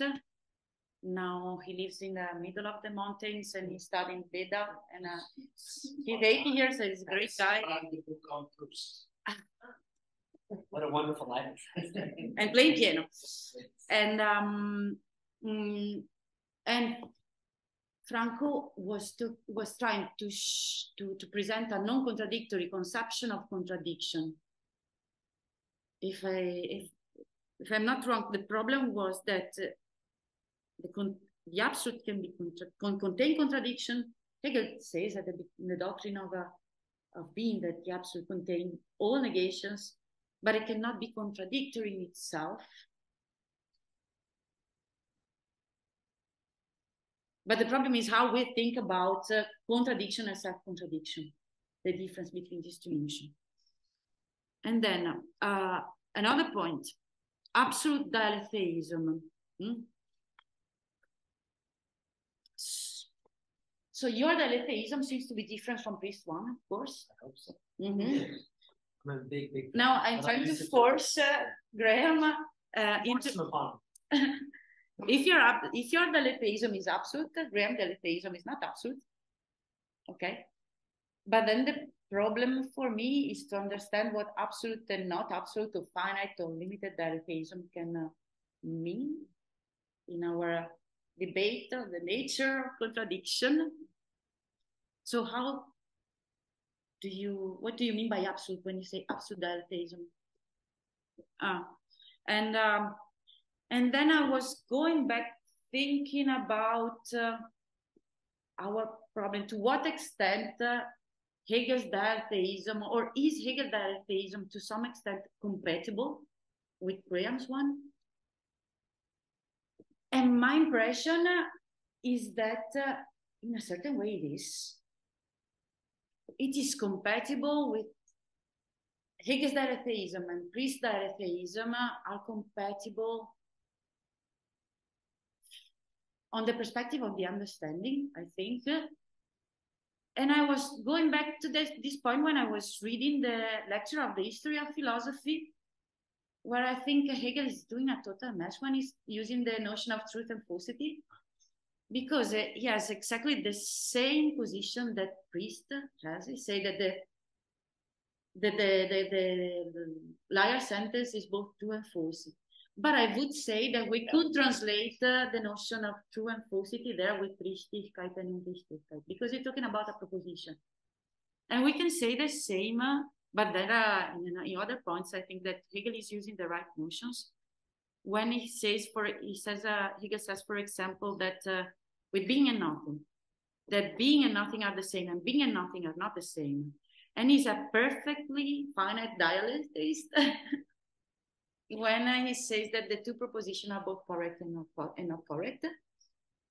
But then your absolute dialectism that I endorse, our absolute dialectism says that if we follow Hegel, says that we need to understand these two propositions, the truth of these two propositions, but the problem is that we need to conceive of the truth of these two propositions in both in their identity and in their difference.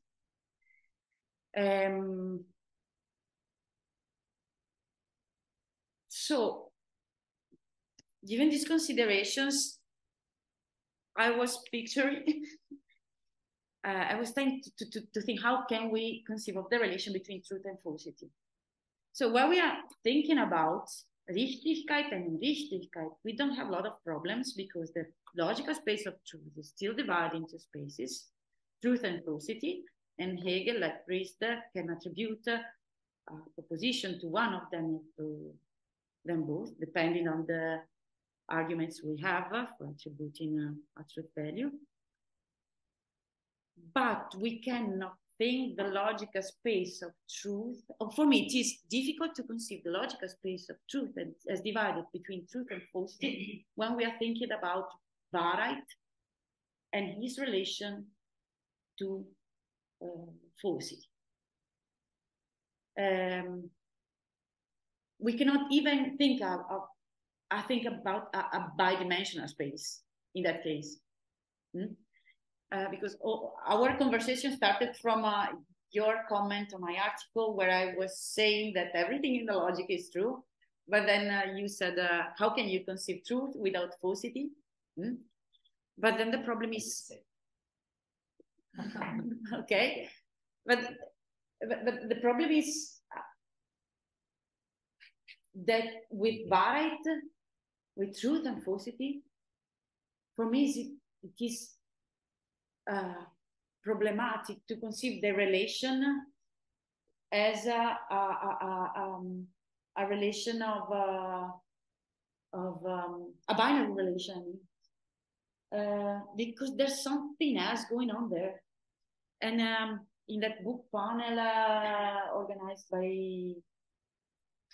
I don't remember the name, sorry, in the presentation of the 2021 presentation, we discussed about the notion of falsity, and if I am not wrong, you said that you were tending to conceive of falsity as the relation of non-correspondence of a determination to its concept. Okay. Yeah, I've been thinking about you all the time. What a bad life in Brazil. But the problem is that when I have a determination and the contradictory character of this determination, and I mean, fine, I'm not thinking about the absolute idea. I'm thinking of one of the determinations that we meet along the system. I'm not sure that the contradictory nature of that determination can be conceived by saying that it is true and false, where falsity is a relation of non-correspondence to its concept. Because the contradiction there is expressing the fact that it is the lack of determination is with respect to the absolute, not to its concept. And I stop this because I don't have an answer for all these questions. So I hope that you can help. Great. Thank you, Michaela, for your and very rich comment. I see Greg as exhausted the paper for the points. I would say you have the floor for a possibly brief response to as brief as possible. fairly brief. Yeah. Take your time. We have the room for roughly 20 more minutes. Okay. Yeah. I won't take 20 minutes. Okay. Thank you so much, both of you, for the comments, the critiques. Thank you for such a thorough study. You actually read them.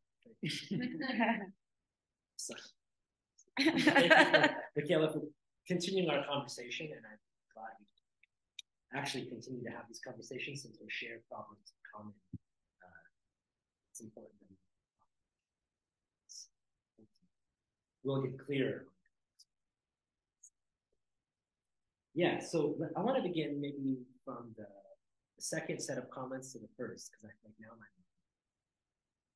also is come back to the dualism objection, which came up second twice.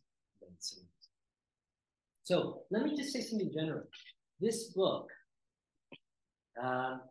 was written in the style of what Hegel would say, someone who does their education. So I think what Hegel accused Schelling of doing his education. But of course, that means that, of course, there will be falsehoods in it. And I think there are a number of them. So actually, I'll also take the opportunity to say where I think the self-community. 3 years now since it's been published, and it has an otherness and respect to me. So I'm very glad people liked it and it caused trouble, but it also causes trouble for me. So, and probably performing your education in public is something any young person has to do to get a job. So we're all in that boat together. So, okay, so that's just one general comment. Let me begin with the question about what is the absolute dialectic?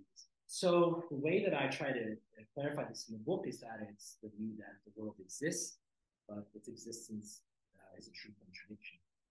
But I suppose there are others, and I think I use this term relative dialectism in the book as one of the chapters to talk about people who, maybe this might be also misleading, who think there are true contradictions, but the world's existence is not one of them. So like Marcus Gabriel, because he thinks arguably that there are true contradictions, it's just not the existence of the world is one. Because he's Meinongian, so he thinks whenever you talk about something, it has to be somehow, except in the case of absolute claims, there's absolutely nothing corresponds to those. But if you say the circle is round, sorry, the square is round, that's certainly false in one respect, but it is an object in the domain of contradiction. So it in fact does correspond. So this is also like that term was used, except there are some true contradictions, but maybe the existence of the world. And the difference between Priest and Hegel, I do like the, as you said, going back to the liar stuff, and I think to leading the kind of more formal Priest style into Hegel's work, and maybe you can read it out of those pictures. At least it's the case that it's the transcending of understanding. We can take this idea that a proposition is true and false, and we can see a kind of pre-style dialectism, maybe applying with Hegel to the transcending of understanding. But as you said, that's correctness and incorrectness. Like you said, here's the absolute true. The absolute is absolute. The absolute is the absolute.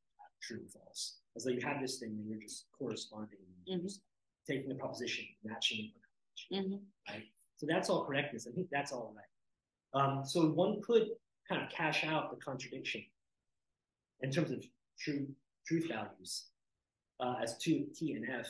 But if we're talking about the negation of understanding, but if we're talking about correctness, but you're right, there's an open question about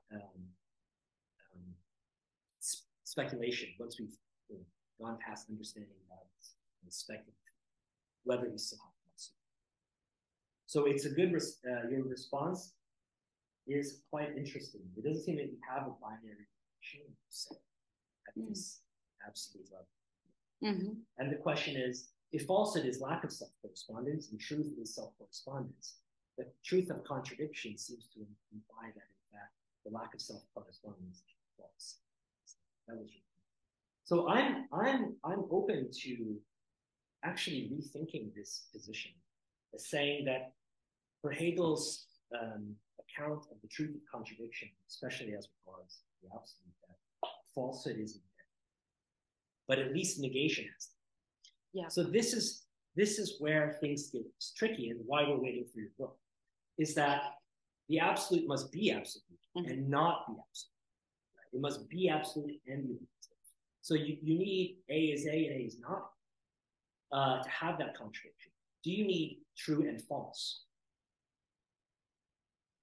For me, also, I think our conversation has been, well, maybe we don't. Maybe you're right. Everything's just true.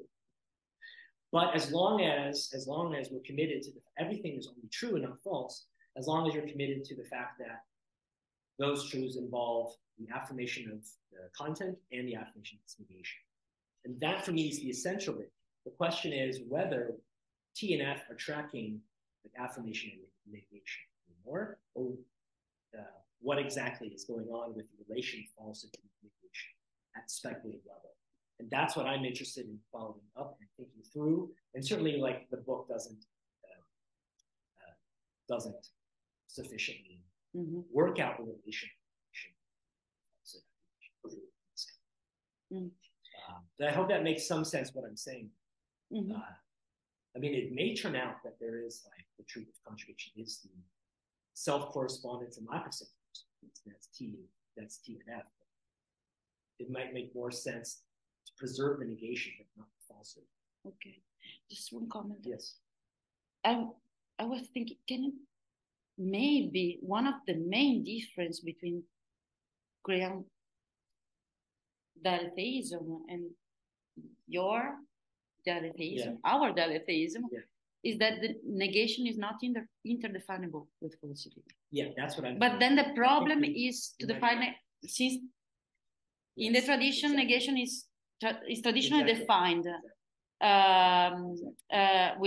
on the basis of falsity. We need to find another way to define negation. And that's the slipperiness, right? Is that when I want to communicate, say, to someone like that, and then translate it into the terms of the understanding, you put the T's and the F's, right? And then you equalize, say, falsity and negation, and then communicate yourself. But that's part of the trouble. What is the correlative turmoil? We need a new language for that, and that's an open question. So that's been helpful talking about this. As long as we have, and I think this relates to the issue of contradiction. When Hegel talks about contradiction in that chapter, but I went back through it and was trying to reiterate that, reconstruct that content, and he does formulate that PNC as that the A is consistent with itself. The A cannot be A not. But then what's interesting is then the contradiction that happens is the A not being itself. Is A as not. And so the contradiction shows up as self-contradiction. This is why I cited this. He even calls it absolute self-contradiction. So the violation of the principle is actually self-contradiction shows up as self-contradiction, because it's violating a principle that says concepts should be self-consistent. So the PNC formulation is that the concept should be consistent with itself. And then the violation is that it is inconsistent. And so that's why I wanted to immediately say, yeah, the contradiction is self-contradiction. That's already maybe a little different in other ways than some of your articles. Okay, those are the hard things out of the way. Let me talk out of the way. Let me talk about non-Western things. So now I get to promote one of my favorite schools, which is Kyoto School. The Kyoto School is amazing. The Japanese tradition of the 20th century.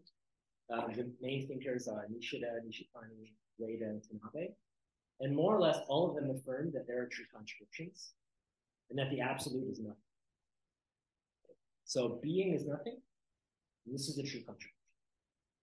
And they draw not only on the German idealists, they draw on Fichte, Schelling, and Hegel, on all three of them.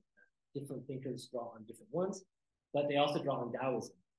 Because Taoism has this amazing tradition that thinks of nothing as power. Nothing as a power of negation. Hegel has this idea that, well, the labor of the negative, but Taoism has the power of absolute nothingness. So what you see in like Japanese philosophy is the synthesis of the Taoist idea of nothing as power, and then the German idealist idea of Hegel's power of the negative. And some of it's problematic because of the German-Japanese alliance, and some of the political writings are problematic, to say the least, so one has to be aware of it. But a lot of the theoretical, logical, and metaphysical stuff, I think, would very much be amenable to what I'm doing here, and not out of the spirit. And I actually think that if you think back to like Taoist thinking, a lot of Zen Buddhist thinking, I would have to use different language. The claims about the all-encompassing, the absolute, using my language, I don't think are totally unjustified. I think, at least with a lot of the Asian traditions that I'm interested in, there's not only like a real opportunity for dialogue, but actually inspiration. So, again, I'm not an expert on a lot of Asian traditions, so I have to think, especially Latin American philosophies or African philosophy. So my expertise is more Asian traditions. But I'll be very interested to see how it is. But I guess I am also very open to the idea that given this presentation, these various ways in which human beings are thinking themselves in the whole should have a place in the story. In the Hegel story, we don't. And sometimes it's very unjustified. Like he doesn't understand this. He somehow thinks that they never got. So that's a big problem. And one can't just rehearse it and say it's already done. It's not. Probably also the language that I'm most comfortable with is Christian language. So I just use that for you. But it's just my tradition. But I definitely don't mean it to be exclusive. But I can see it. Yeah, just a comment, but this is another open question. Any other things from your comments that I should go into first as well? Yeah, it sounds a little egotistical. I'm trying to put myself at the center.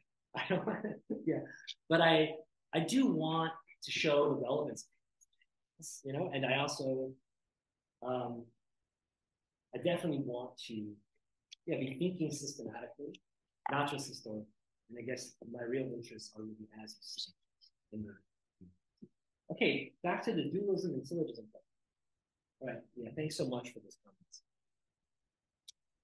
I think I understand. So first the dualism, then the syllogism. I think I was too upset at Robert Brandon's reading, so I just went too far. Anti-inference, anti-syllogism rhetoric. But let's start with the dualism. So the first point is that if the concept is not true in virtue of itself, but true in virtue of something else, where you say that really what we have here is not the concept that is responsible for logical natural existence, but it's responsible, say, for its logical being, but not some other kind of being, then you do have it. Then you're inevitably dualistic. So I definitely think like Robert Pippen's reading probably is dualistic. Al's reading ends up being dualistic. Brandon's readings are dualistic. I think when you don't have this kind of monistic singularity where the concept is responsible for its own existence and the existence of these other forms, you end up with dualism. Now that doesn't mean that my own position escapes it. It could be that in fact this is a problem for Hegel himself. But at least if you think of the concept as true in virtue of itself, in principle, dualism shouldn't be the case. Then how? Then one could ask, well, how do you evade it? How do you avoid it? When there clearly are forms of universality that are not self-particular. So my first answer to that question was that the concept in virtue of its self-particularization is alienated from itself, outside of itself. That's also why formality has a place in Hegel. So everyone says, Hegel can't be formalized. Well, of course it can, because it has a formal dimension. If you exclude the formal completely, it's not an absolute account. Now, it's not merely formalizable. But the formal has an essential place. That's why Hegel even says abstraction is the soul of the concept. And he even calls it non-conceptual. Abstraction is the soul of the concept, and he even calls it non-conceptual. So what you have in this conceptual self-development is a process whereby the concept must be other than itself. The self-particularizing concept must posit itself as not self-particularizing to be what it is. And that's exactly what you see in empirical determinations, or determinations that are not self-particularizing. So what I want to say is, first, on this account where we think about self-particularization as inherently self-contradictory, what you end up with are contents. The content of the system, right, is going to, going to include the positing of determinations that are not self-particularizing.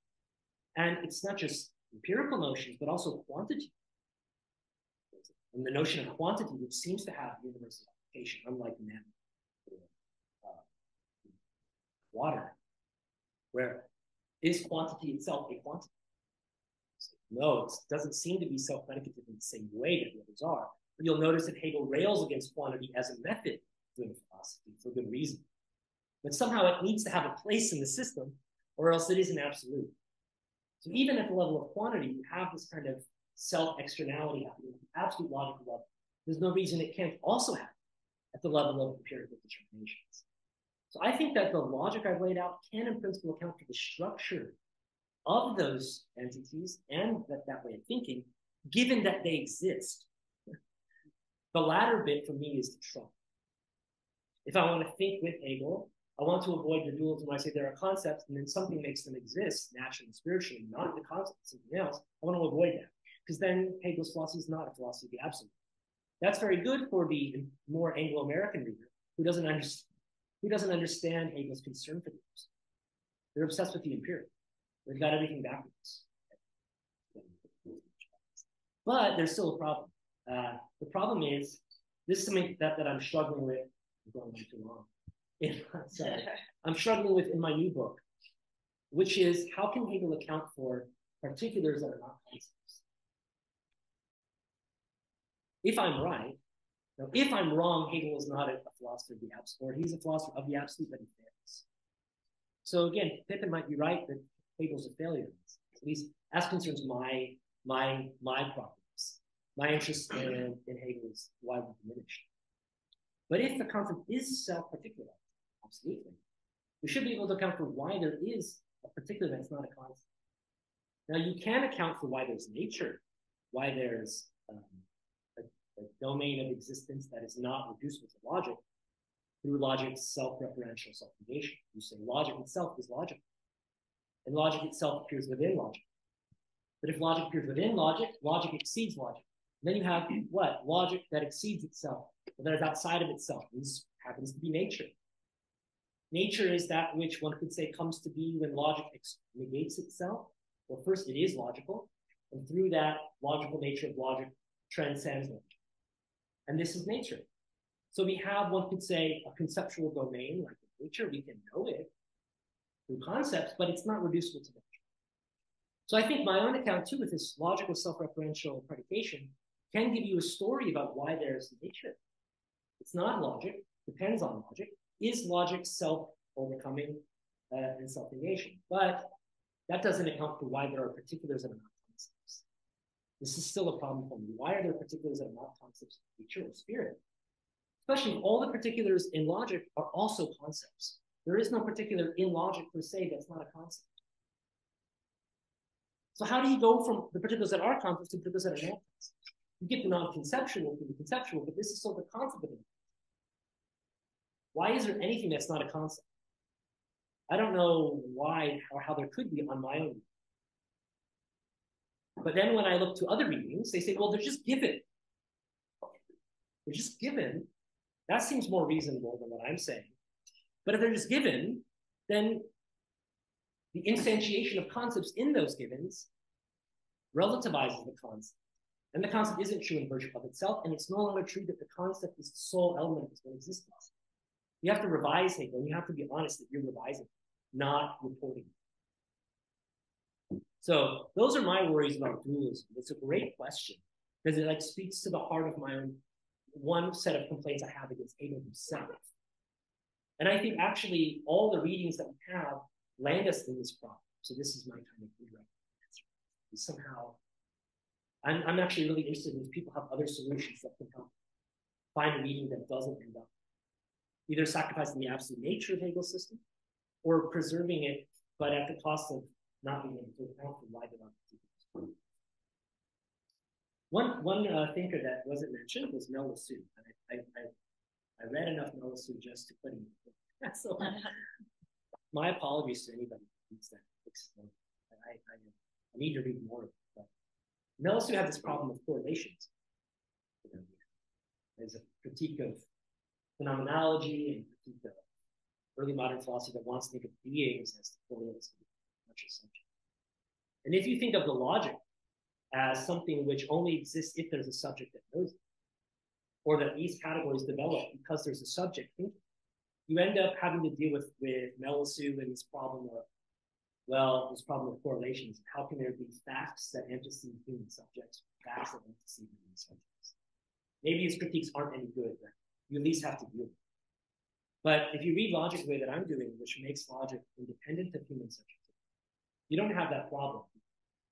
Well, logic or God's thought before the creation is antecedent to any conscious human subject. So you don't have the same problem with correlation. You have the ancestor facts. Logic themselves are ancestor facts just as much as nature. So I also think that this reading of logic, where you don't make logic dependent on a human knower, can respond to problems Melanchthon raises. But if you make logic dependent on a human subject, then you have problems. I think logic actually has both. One, there's the logical categories developing in the mind. Then there's Hegel knowing.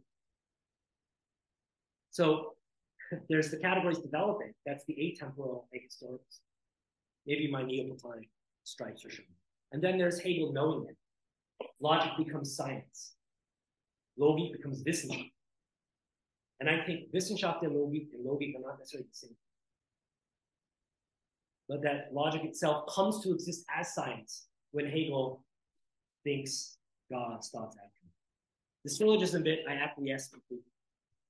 I've already acquiesced to Alessandro de Sá, I think. Who also raised this critique in his review. Sometimes it's good just to acquiesce. So on the one hand, syllogism understood as inference, something a subject does. This is the way often Brandon thinks of it. Is a kind of vanity. That's what Hegel says. Argumentation is an exercise in vanity. Philosophy shouldn't be an exercise in vanity that I give an argument, you respond. That's pure vanity. And in that way, philosophy doesn't perceive a syllogism, doesn't perceive an argument, doesn't perceive an inference. But there's another sense of scientific. And that side, I don't develop in the book. I do point out that it does, syllogism does develop out of judgment, and that it is part of the inherent self-development. So that is implicitly acknowledged. But it is true that the rhetorical side of the book is to push against the idea. Philosophy proceeds, or thinking or reasons, through syllogism and inference. This is also because I'm trying to, as it were, separate Hegel's story of reason from the inferentialism and the kind of approach to Hegel from someone like Brandon. But that shouldn't obscure the fact that syllogism is an essential moment of the concept. And in fact is, through the collapse of the end terms and middle terms, we get objectivity. And so certainly syllogism ought to and can express scientific content. And that needs to be acknowledged. As long as we're clear that that's not the same as something like a subject making inferences about state of things or something like that, which I don't think is the same thing. So I'm acquiescing to your. It was a very nice point, and also Alessandra wrote a review in which she also makes this very astute. Any other comments? I also had objections against myself. Also, who is that person? Am I still the same one? I'm still the absolute dialectus. Briefly, I don't think my arguments against Marcus Gabriel are very good in here, so I think the arguments don't work. Generally, I mean, I don't agree with it. I think Priest's argument that Gabriel isn't circular, I don't think it's circular, so I think that argument fails. I just think all the arguments are false and meaningless. And so that's what I've argued in the last year in this book with Graham and Marcus. I got the opportunity to write the postscript where I said that he's a mystic who thinks the non-existence of the world is mystically. And I think that's the only way that you can have it. Again, for me, that's fine. I like mysticism. I think that argument, if anyone who's online or here thinks that my arguments against the no worldview here are very good, they could be improved, and I've tried to improve them. I do think the Hegelian alternative that I offered here is an alternative to Gabriel's view, and that I don't think he gives any substantial critique of Hegel that really works. So it's always an opportunity to evade whatever he's trying to do that way. No one has raised the objection in the discussion that contradictions are resolved. And usually people tell me this. They say, but Greg, the contradictions get resolved. They didn't usually but Greg, sometimes. They're resolved in the end. There's a long story about this. I won't talk about it because I've already gone way over. We may not have much time left to talk. But one of the things I'll say that if that means that there are in the end, whatever that means, there are no true contradictions. I think Schlegel in the 20th century is right, that Levinas go that Hegel returns to the abstract building of thought again, and ends up with a one-sided, relativized absolute that isn't true. I think that's a wonderful argument to set up Hegel to be completely demolished by the 20th century and the French traditions. And I would be curious that if you think the consistent Hegel can respond to those objections, what it would. I have other comments about that, but I haven't heard from this complaint yet, so maybe I'll just leave. Yeah, so thanks a lot. Sorry that I actually did the work. Thank you, yeah. Gregory. So we are officially 40 minutes over time and 10 minutes over the booking of the room. No one came to pick us out yet. If there's one or if someone has a question, we can allow maybe 5 minutes. Or I can give you the choice. You can also take the discussion bit to our lunch spot. So if someone feels compelled to ask a question now, we can have a brief Q&A now, or we'll just move the Q&A lunch. We can do both. We can steal 5 minutes. Okay, I had a question, but I'm glad to save it for lunch. Okay. Okay, then right, thanks again. everybody.